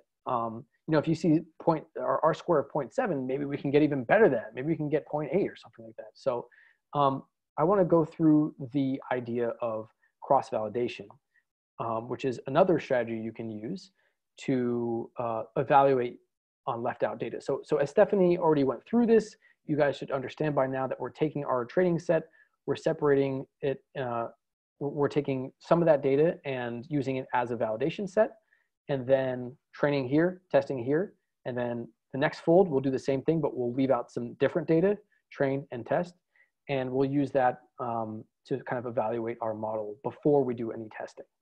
So in an ideal world, you'll do this, then you'll have a test set, and then even after that, you'll have a left out kind of validation set that you don't touch until the end. So we'll do some cross-validation here. And I want to illustrate an important thing here. So what we're going to use this sklearn function called cross-val_predict, and it's going to do the cross-validation for us. It's going to take as input basically an estimator object, so a model, as well as your training data, X and Y, and then you can tell it how many folds of cross-validation you want to do. Here we want to do 10-fold cross-validations. What this will do is it will train the data on 90%, test it on 10%, and for those tests, it will basically store the predicted values. Then it will take the next 10%, leave it out, train on 90%, predict the values, and store them. So then after each fold, we're storing more and more and more values, and at the end, we have predictions for all of the training data without actually using that data in the training. So this does all that for you, and I want to point out here the fact that we can just pass this object LSVR, which is basically our initialized estimator object. This is where you start to see why it's so amazing that sklearn has these objects, because you can literally, you know, initialize an object, send all the parameters you want to it, and then send that object to another function altogether. And so it's really a cool feature. So we can pass our model to this cross-validation object and have it do the cross-validation for us. We'll also do get the score of each one of those folds, and we'll do it for 2 things. We'll do it for the R square as well as the mean absolute error. And you can see all I have to do there is change this variable scoring into one of the various options. Going back to the earlier lecture, what does it mean to repeat CV and several numbers of times? So ideally, you wouldn't do just one round of cross-validation. Ideally, you would repeat the cross-validation many times. That's ideally what you want to do, because what if you just kind of got lucky with the different, in fact, I'll demonstrate it. So I've run this cell, I've done the cross-validations, I've gotten the scores, and what I want to do here is I want to show you the accuracy of prediction for each fold, okay? So that's all stored in this MAE object, okay? And so I'm going to go through this loop, and for each of the 10 folds, I'm going to print which fold it is, what the R square was, and what the mean absolute error is. And this is just on, let's say, so this is trained on 90%, tested on the 10%. And you can see there's a wide array of variation in how well the model is training and evaluating. You can see that sometimes it's really good, R square of 0.8, MAE below 2.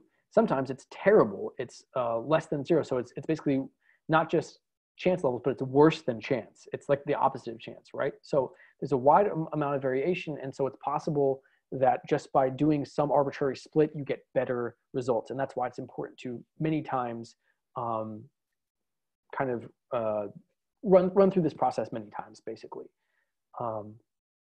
But this is not how you would evaluate the entire data set. You wouldn't just take the average of these accuracies, the average of these means. Instead, you would take all of the concatenated predicted values and compare those against the actual training data. And that's what we'll do here. So here I'm calculating the R-square score and the mean absolute error. The question, what does negative accuracy means? It just means that in this case, so 0 would basically be just just almost like no correlation at all, like flat. And negative in this case would actually mean it's worse than chance. So if you just did it by chance, you would do better than this prediction. Yeah. So here what we're doing is negative R-square. Yes, it is. But the R is a different value here. It's not calculated the same way. It's not like you get a negative R and you square it and somehow it's negative. It's a different calculation. Okay, so here what we have done is we have taken 90% of the data and predicted it for 10% and repeated that until we've done 10 rounds of prediction, and then we have a prediction for all of the entire training set without actually using the training data in the model. So once we have all of those predictions, we can compare that to the actual observed data. So you'll notice that this seems to be doing a little bit worse than we did before. And actually, we have more subjects. We've got more sampling, better sampling. And so this is actually a better estimation of how we're doing in a sense. And it's not as good. You can see that obviously the model does a good job separating adults from children, but other than that, it's not doing very well in this case. So, or at least it doesn't seem to be. So this is the type of thing that we'd want to look and say, hey, maybe we can improve our model in some way. Some of the ways that Estef had talked about earlier. And maybe before we actually go and use it on the left out test data. Once we use it on the left out test data, we can't really go back and keep tweaking the model. The reason is because let's imagine you train your data, you think you're happy with it, you go and test it, you don't do so well. Then you're like, oh, okay, I need to do a new model. It's not working on left out data. Then you go back and then you tweak your model and you keep doing this until finally you get a model that works really well with the left out data. And you're like, perfect, look at this. I've got data that predicts left out data. The problem is you're actually biasing your model fitting so that you're selecting a training data set that works for your test set. That basically defeats the purpose of a test set. What will probably happen is then someone else will come around with some data that wasn't in your initial training, and your model has been overfitted to your test set. So when you try it on some other test that you've actually never seen, it probably won't work as well or maybe at all. So that's why it's so important to do all of your perturbation in your test set. And if possible, in your training set, and if possible, split your training set so you actually have a validation set in there. So then you train, validate, and then you can see how you're doing. And then later on, once you're happy, then you can try it on the external test set. So it gets very complicated, but it's really important to understand. Okay, so, okay, we're doing okay. Oops. So the next section, I think we're gonna take some questions before that. I just wanna remind myself what's next. Right, tweaking your model. So I think now's a good time to pause for questions. Does anyone have questions on, fitting the model or cross-validation or training and test sets, anything like that, anything we've covered so far?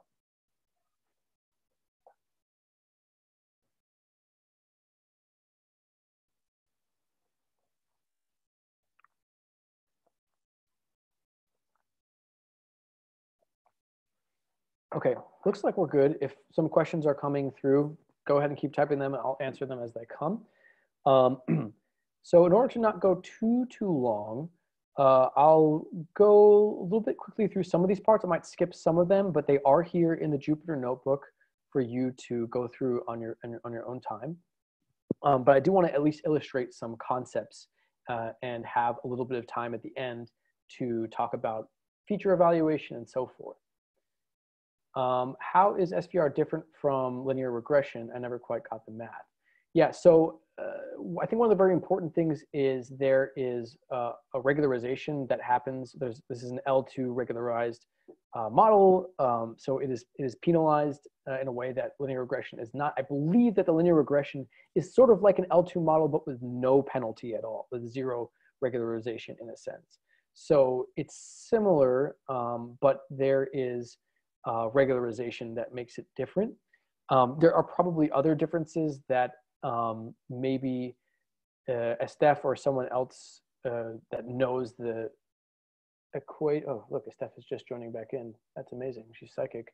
But yeah, so if someone knows more details about the how a linear regression is different than SVR, feel free to answer in the chat. But there's a lot of literature about this. But yeah, I think that regularization is a major difference.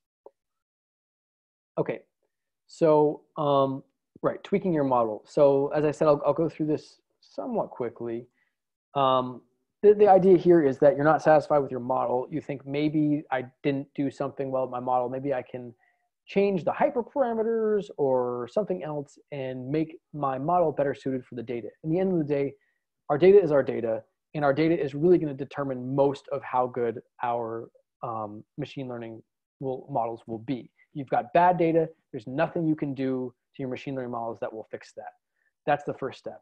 Then the next step is finding the model that best explains or approximates or reflects the data. Those are kind of the two biggest hurdles: finding good data, finding the models that work with your data. So that latter one here, the fitting of the machine learning model, that's pretty easy actually. So here we're going to work a little bit about understanding your data and understanding your model. So yeah, I already went through this. You don't want to touch the test data. You want to just do this using a validation set or using cross-validation or both.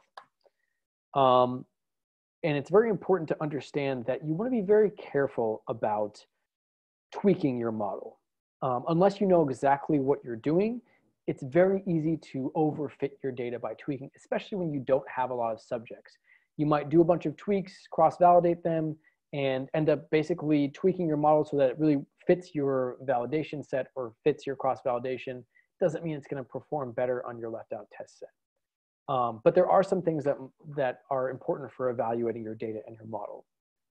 So, right, so we've been over this idea of cross-validation. So what we'll do is we'll sort of do a tweak to our model and we'll look how it affects our cross-validated evaluation. We'll try a few different things. I won't get to all of these, but I'll touch on some of them conceptually. So one thing to think about is our target, right? We've already talked about the fact that we're kind of fitting a linear model to somewhat nonlinear data because of our weird distribution. So one thing we can try is to somehow normalize our data. This is very common. Machine learning, it's very common to normalize your data in some way. Even in regular statistical models, you might z-score your data, standardize it in some way. You might make it so all of your data is between 0 and 1. There's all sorts of transformations that people do to their data so that it better fits the assumptions of their model, and so that the data is scaled appropriately. So here we will just, we notice that we've got a weird distribution, so we'll try a log transformation. So I could just log transform the data using NumPy, but it's a good idea to use a transformer object with sklearn. And the reason is, this is very important. Your transformation that you do in your training set, you can't do an independent transformation in your test set. You have to use the same transformation. If you z-score your data in your training set, you can't separately z-score your data in your test set. You have to basically normalize the transformation of your test data to the transformation in your training data or to your training data, or else you're going to have problems. So it's not really relevant for a log transformation, but for the sake of the example, I will basically create a function transformer that basically just log transforms the data. So later on, we can invert it and we can go back to our normal values, or we can pass it to our test data.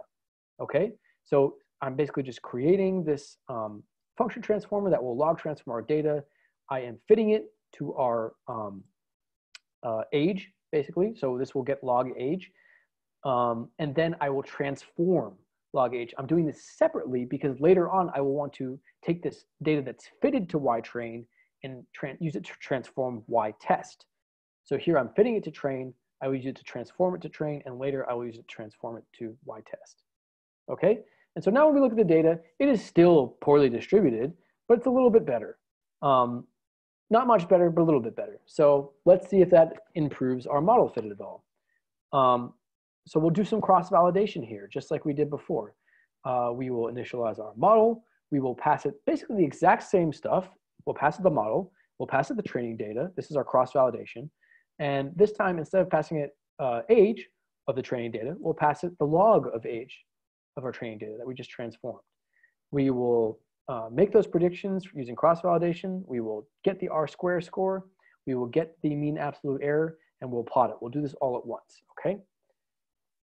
And by doing that, we see that this results in, I would say, I think we can agree, a slightly improved model. You can see now, instead of just separating the old from the young subjects, there seems to be some,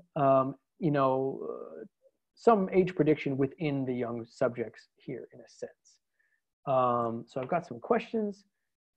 Would you have to report in the article that you log transformed? Absolutely. So really one of the most important things for all of us to do is to report everything that we've done.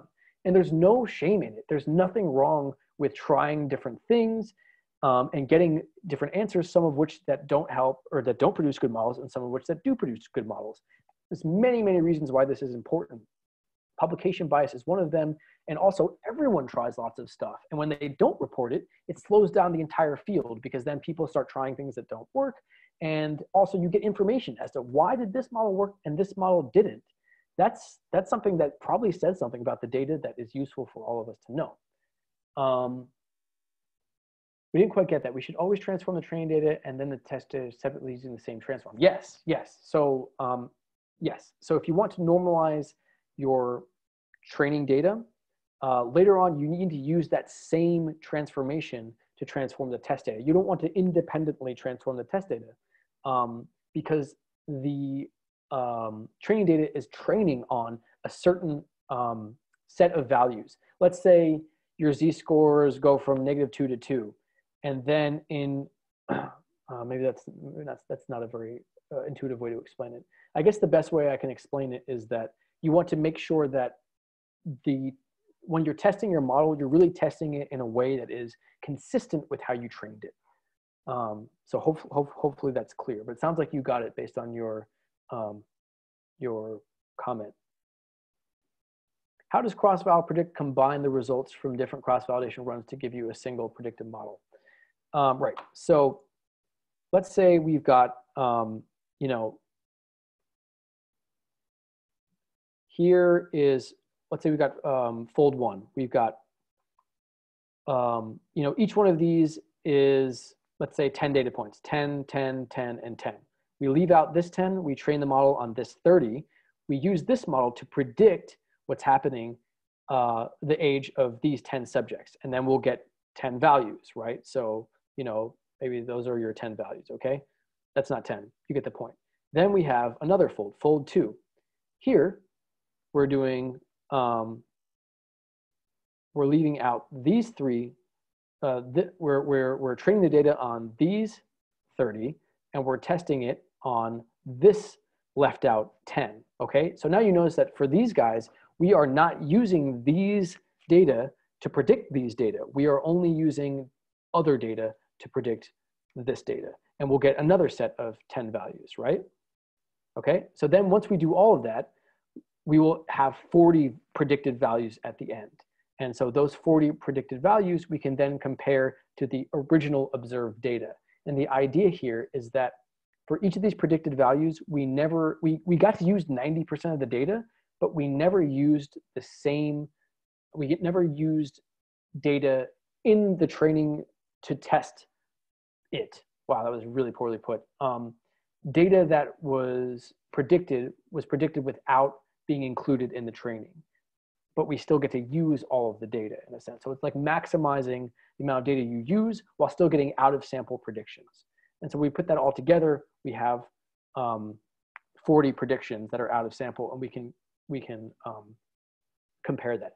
it's not as good as doing a left out data set, but it's a way of approximating how your model tweaks have changed.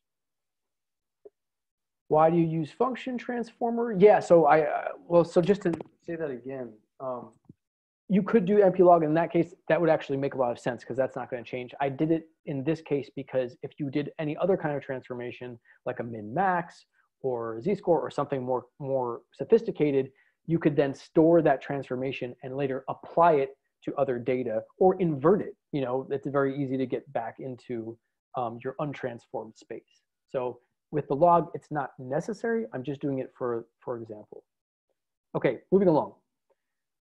So we seem to sort of improve our model by using the log of age. Okay, so maybe that's important. Maybe we should be using a log of age in order to you know, do these predictions. Maybe that's the best way to go forward. So I'm gonna maybe go very quickly through these next two parts. So tweaking hyperparameters. So as Stephanie explained to you what hyperparameters are. They're parameters that are set essentially by humans. The machine does not do any simulations or optimization to get them. The human must make that choice or do that optimization themselves. So one way you can do that is using cross-validation. So you could, for example, change, you know, one of those hyperparameters, do the cross-validation, and see how well your new model with this tweaked hyperparameter performs. So if you can look at your SVR object, I can look at its parameters by using the question mark. You can see it's got a few different hyperparameters. You can read about all that stuff here and on the documentation, but specifically it's got this, where is it? C, which is the main hyperparameter, and it also has epsilon as well. And there are some other features as well. So maybe you want to you know, tweak C and see how changes to C change your model. So, oops, I did not mean to do that.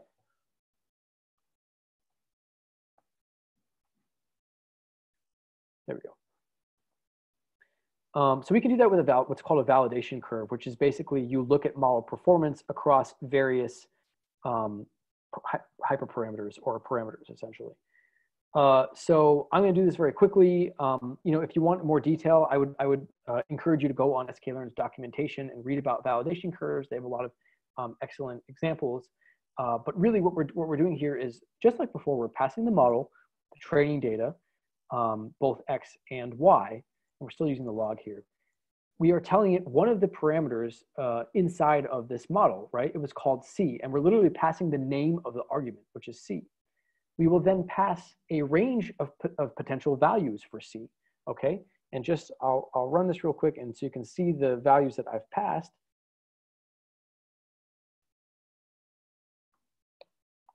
You can see that there are values that go from 0.0003 or 01 to all the way to, man, I'm so bad with scientific notation.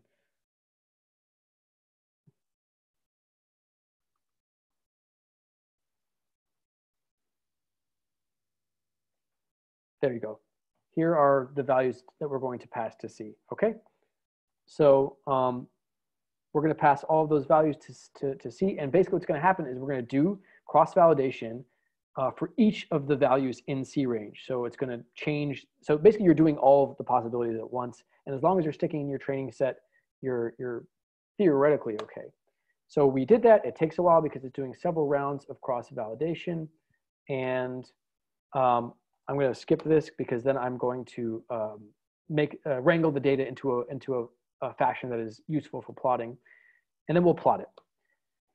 And so what you can see here is here are the various values for C, and here is the training accuracy, and we're using, and I'll explain, and the y-axis is the score. The score is negative mean squared error. The reason I chose that is because that is the loss function that the model is using for optimization. So I want to be true to the model and use the same loss function that it's using. So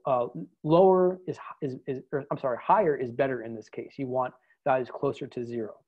So you can see that as these values in C change, the prediction accuracy gets better both in the training and the validation set.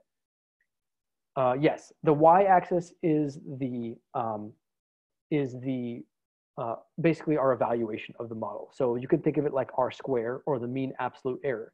In this case, it is the negative mean squared error, MSE. It's the MSE, so the mean squared error. It's basically what the SVR is using as its loss function. It's using it for optimization. So but it's basically just a measure of model evaluation to see how the amount of error. So you can see across the different the range of cross validation, you can see the variation.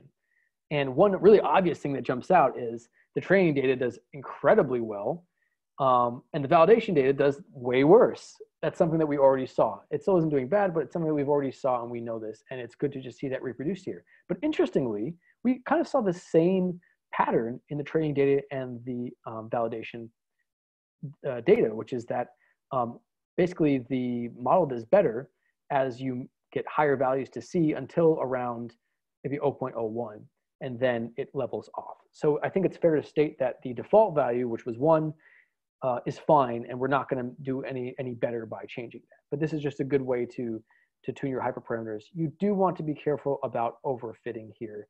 You really want to, if you really want to see a difference that is obvious and consistent.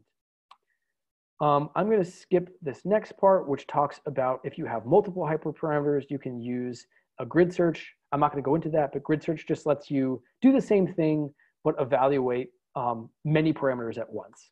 So we're going to skip that for now. Trying a more complicated model, I want to just illustrate this point. So I'm not going to go into the details exactly of how I do this, but I want to just illustrate one of the points that Stephanie made earlier about how model complexity isn't always a good thing. So what we're going to do here, grid search is evil. I heard grid search is evil. Do you share this opinion? At this point, I would say yes. Evil might not be the right word, but the problem with grid search is it basically is you're almost guaranteed to overfit in a sense, because there are multiple parameters that might, like let's just look at the example we saw before. Here you can see that so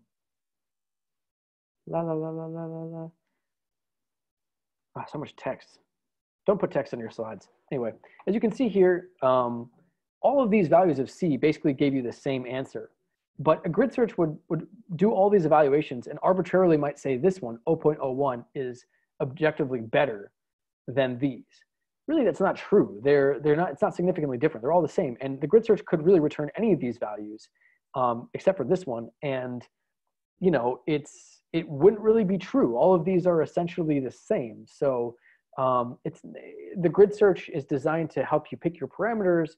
But if you're not really evaluating every single one of the possible options, you might just be overfitting to your training set. So I would generally stay away from a grid search in general, unless you have like an enormous data set and you're very confident that your training data is effectively and perfectly sampling your population, which is not very common. So I'm going to skip the grid search stuff, but that's a great question. Right, and so we're trying a more complicated model. So here we're just going to fit models with increasing polynomial fits. Maybe you'll say, oh, age is you know, a quadratic function. Well, we'll test the quadratic function as well as a third, fourth, up to 8th order polynomial using a validation curve. Again, I'm not going to have time to go through exactly how I do this. But it's just by using a validation curve. You can obviously go back to the code yourself and have a look, and also read the sklearn documentation. I want to show you a really interesting point here. So what I'm showing you here on the y-axis, once again, it's the same thing it was before. It's your mean squared error. Higher values approaching 0 are better. And on the x-axis, you have the polynomial degree. So here's a linear model. Here's a quadratic model. And now we're going all the way up to more complex models. Here's a polynomial of 7, or whatever you call that model. So interestingly, in the training data, you can see that, well, it's actually not very well demonstrated here because the training is always does really good, but it basically is showing you that you're doing better as you get more complex models. And that's pretty much always going to be true in training data. More complicated models can better fit, weird distributions. The problem is that weird distributions don't replicate. If you have a weird distribution, that means the model basically doesn't have, will not generalize well. So you can see that demonstrated very well here, where as you increase the complexity of the model, actually the fit of the model gets worse. It's the opposite of what you're seeing in the training set. And that's a good sort of demonstration of this sort of bias variance trade-off, right? So as we bias our model more and more to our training set, at some point we'll pass the threshold where we're overfitting, and that model will stop being generalizable to other data sets. Basically, it will be overfit. Obviously, we don't want to be too basic. If we just fit a straight line to the data, well, yeah, it's unbiased. It would probably do the same thing for all data, which is not be very helpful, but at least it's consistent. So the idea here is we want to find the kind of optimal point. All right, so we are running low on time, so I'm going to just jump ahead a bit. If you have more questions, save them to the very end. I'm going to skip this part about feature extraction. So you can read more about that later on your own.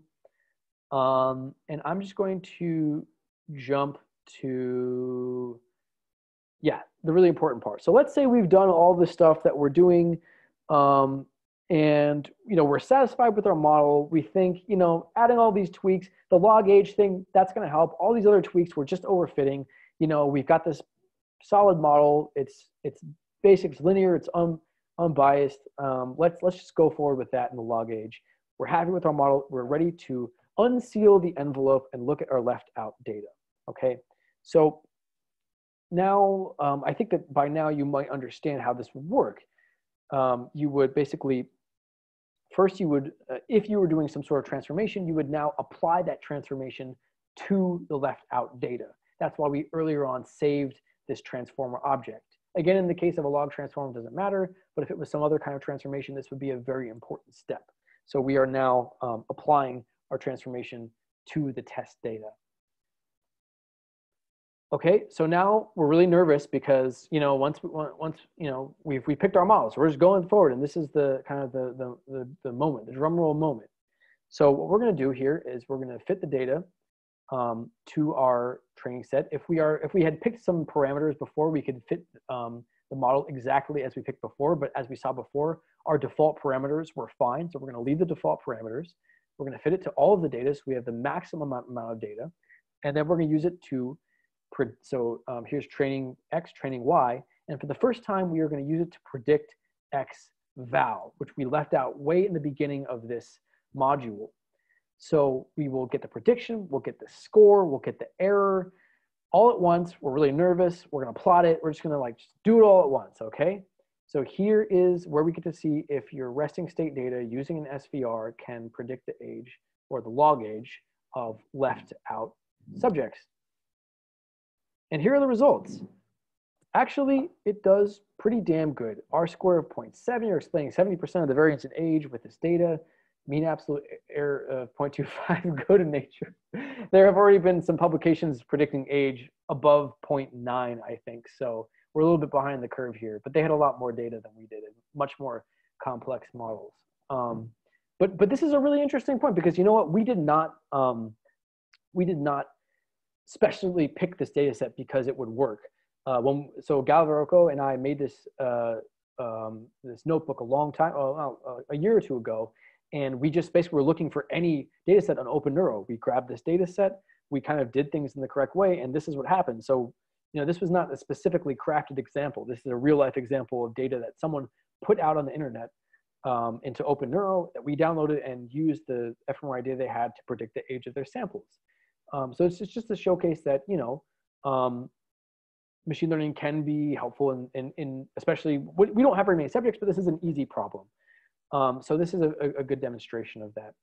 And while we're on the subject, I'd like to point out that when we were making this data set for NILEARN for BrainHack School 2019, Elizabeth who presented earlier in the week, suggested, hey, let's ask the NiLearn guys to use this as a example data set on NiLearn. And the reason that it's on NiLearn now is because Elizabeth took that initiative. We had a NiLearn coding sprint at some point last year where we added this data set to NiLearn. So the reason that this data set is on NiLearn is actually because of BrainHack School. So that's a pretty cool factoid about BrainHack School.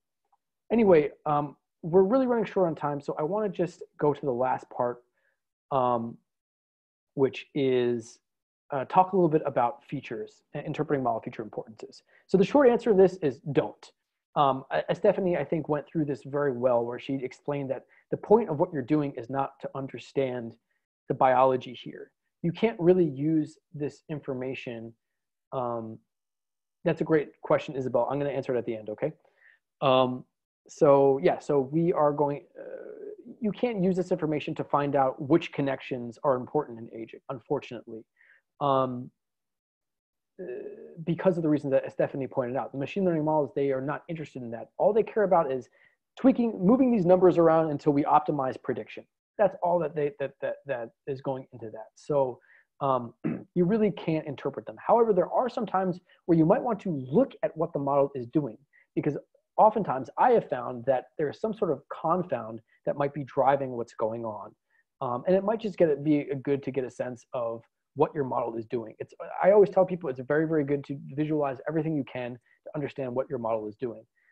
Maybe your model is using, areas outside of the brain to make its predictions. Well, then that's not very helpful. So, right, I just went through this. So I just want to quickly show you a few, really the point of this is to demonstrate some really cool NiLearn tools, to be honest, but being that as it may. So we're going to look at the features of the model, okay? We're going to look at the connectivity features. So this was an L2 regularization, so we will have many, many features, but many of them will be very small. So we can access the weights of the model. It shouldn't say feature importances, actually. This is really just beta coefficients. We can access the weights of the model. They are actually inside of the object that we just trained, inside this coef. And you can see that, let's plot them so we can kind of see them better, right? So I'm going to plot these. I'm going to basically make a bar chart so we can see the beta coefficient for every one of the 2016 features. You can see that some features are, the beta coefficients are very high or very low. For a lot of them, they're kind of more towards zero because they're, not important for the prediction.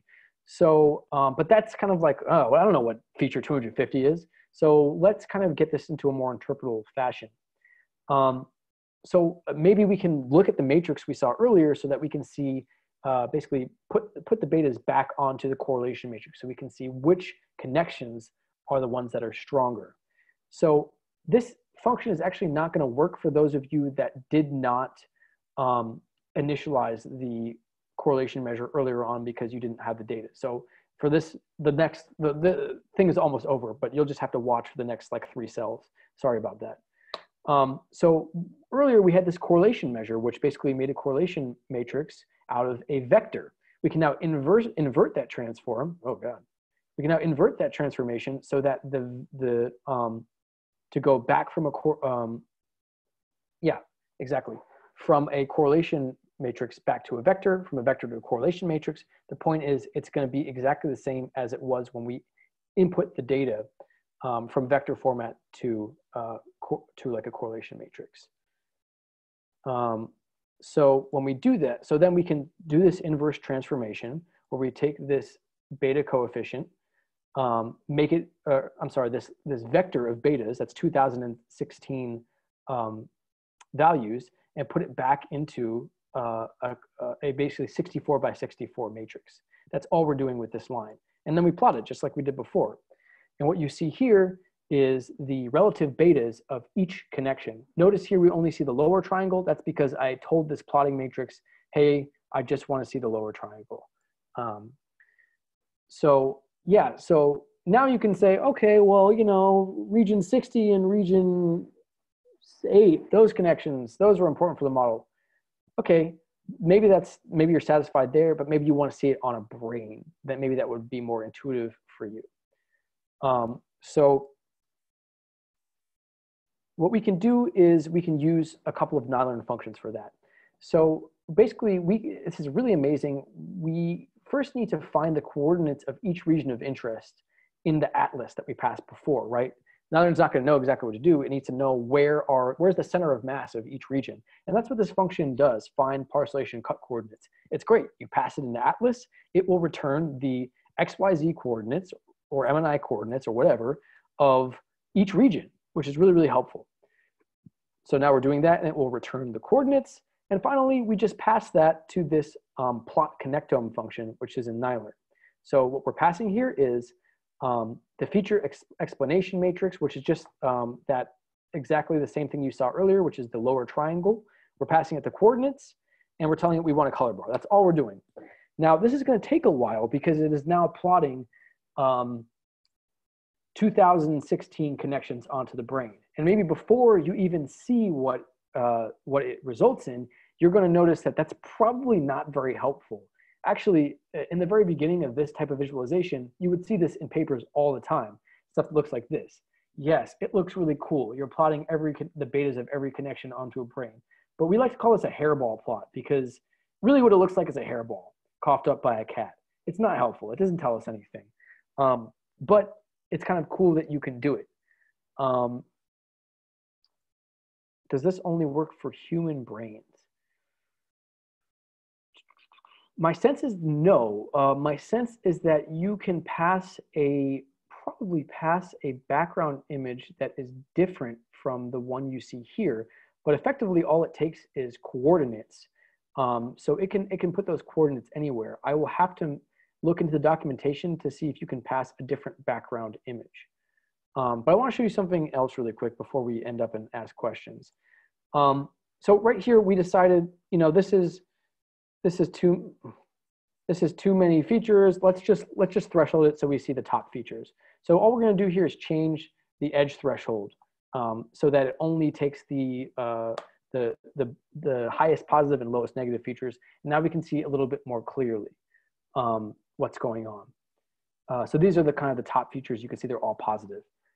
So this was kind of really, really, really cool when we first discovered it. Now there's an even better tool in Nylern called View Connectome because it's still a little bit hard to see what's going on there.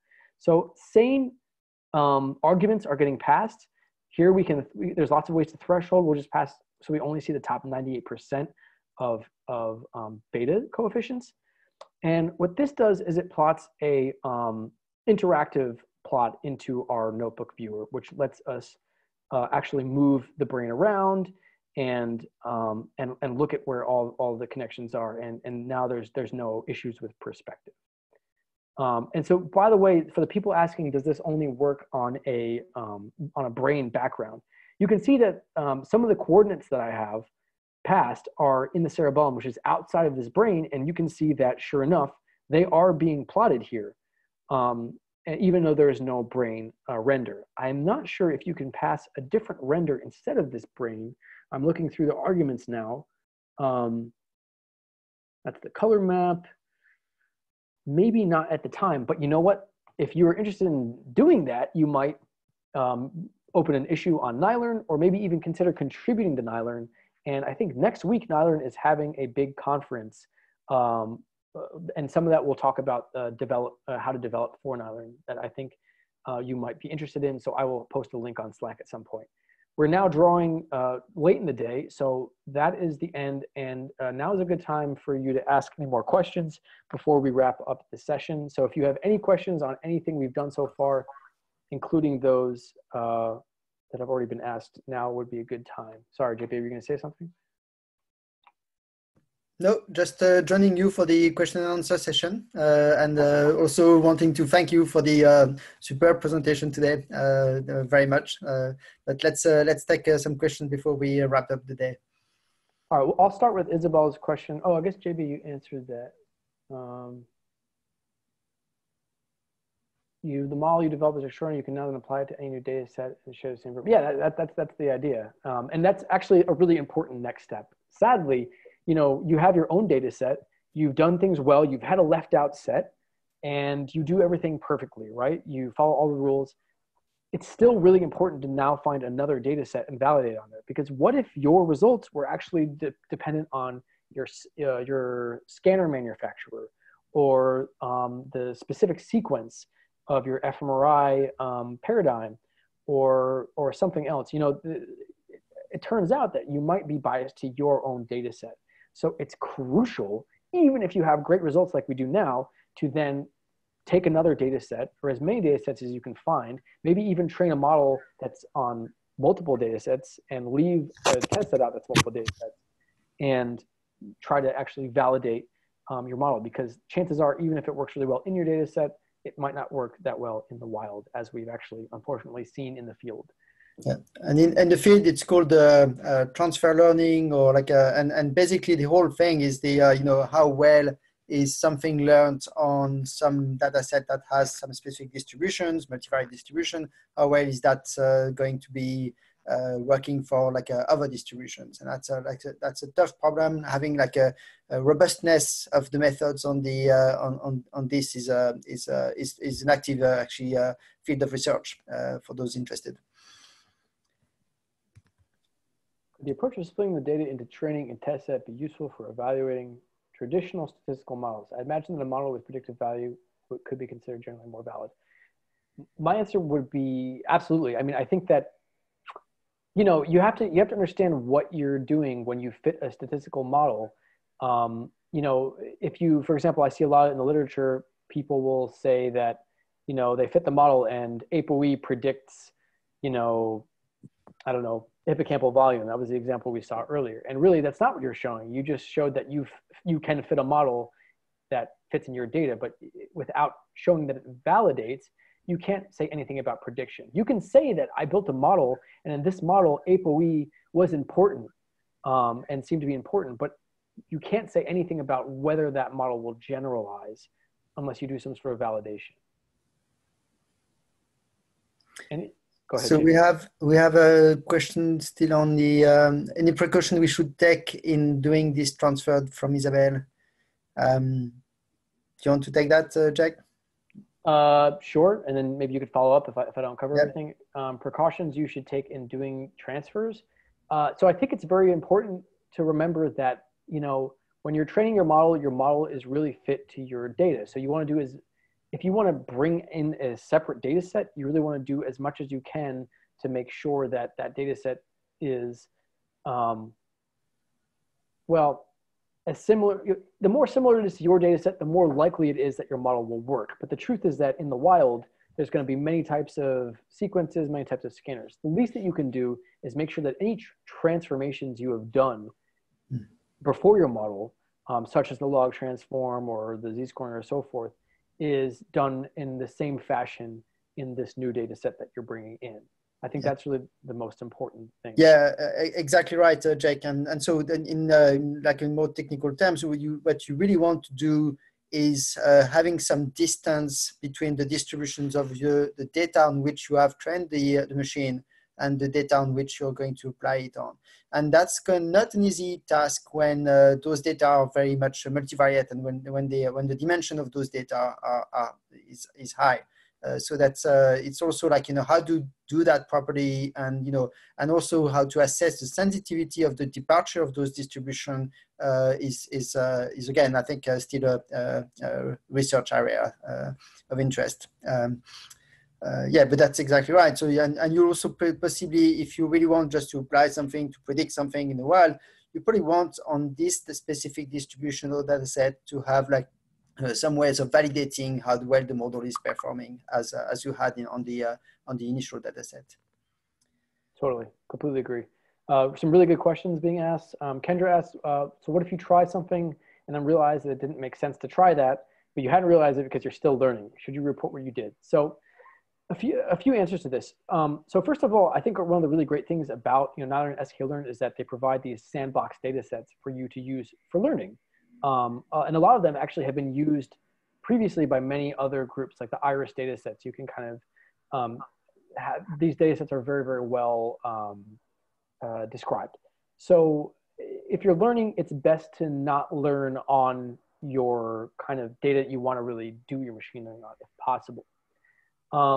But I think that in the end, the answer is yes. I think that, recently I was helping a student with a project, and, she tried some different things, and what we ended up doing, and I think that this is a good thing to do in general, is, if you tried multiple different models and you got different answers, I think it's great to report that, because in the end, we're not trying to hide things. We're not trying to only reveal the things that are make us look good. What we're trying to do is advance science. We're trying to save time for other researchers. We're trying to understand the data and not just produce good results. So I think, what's really, that's why supplementary information exists. You can put all this supplementary information of what you did before and refer to it with a simple line in your text and say, earlier on we did this. And then it's up for the reviewers to decide if you've introduced bias to your data. But I think it's, transparency is fine and it's not shameful. It's the truth. And the more truthful we are, I think the better science will advance. I think this is really a key thing that's on you guys and on us that hasn't always been done rigorously in the past. So it's kind of up to us to change that.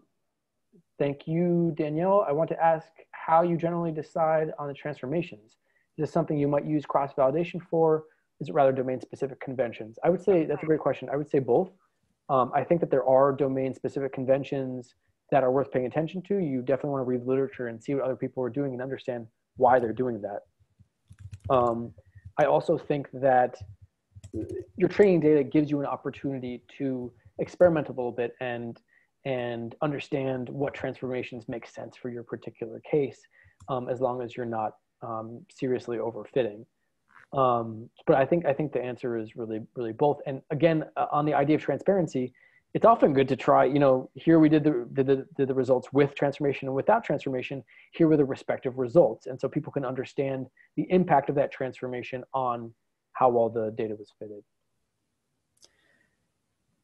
While you're reading, maybe another question or two, I just want to go back to this transfer aspect, because it's also known in the field as fairness. And you may have heard of a very spectacularly dangerous example of a machine learning on a bias data set that will then, you'll be used for predicting some, whether you're likely to do some, like a crime or like something like that.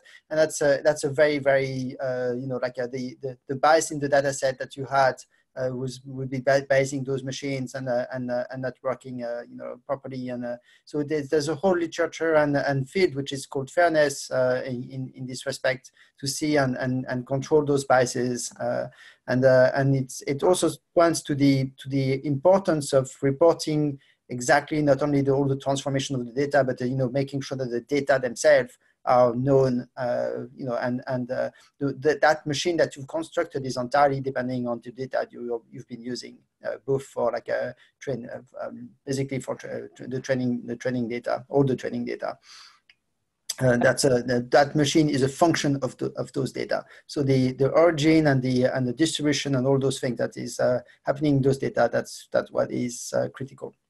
I think that can't be emphasized enough. I mean, I remember seeing someone had this model for Alzheimer's disease where they, if you put in your age and sex and ApoE and something else, it would predict kind of your time to conversion or something like that. And, they took the results of their model and put it on a website where people can enter their age and sex and so forth and get a response. And that is extremely irresponsible because this model has not been validated, but people don't know that. People don't, understand how this stuff works, and they might be given false information because from a biased model, essentially. Yeah, I mean, it's we're living in a society which is going to use more and more machine learning and AI in many ways. So knowing and being aware of the potential bias of those things is critically important.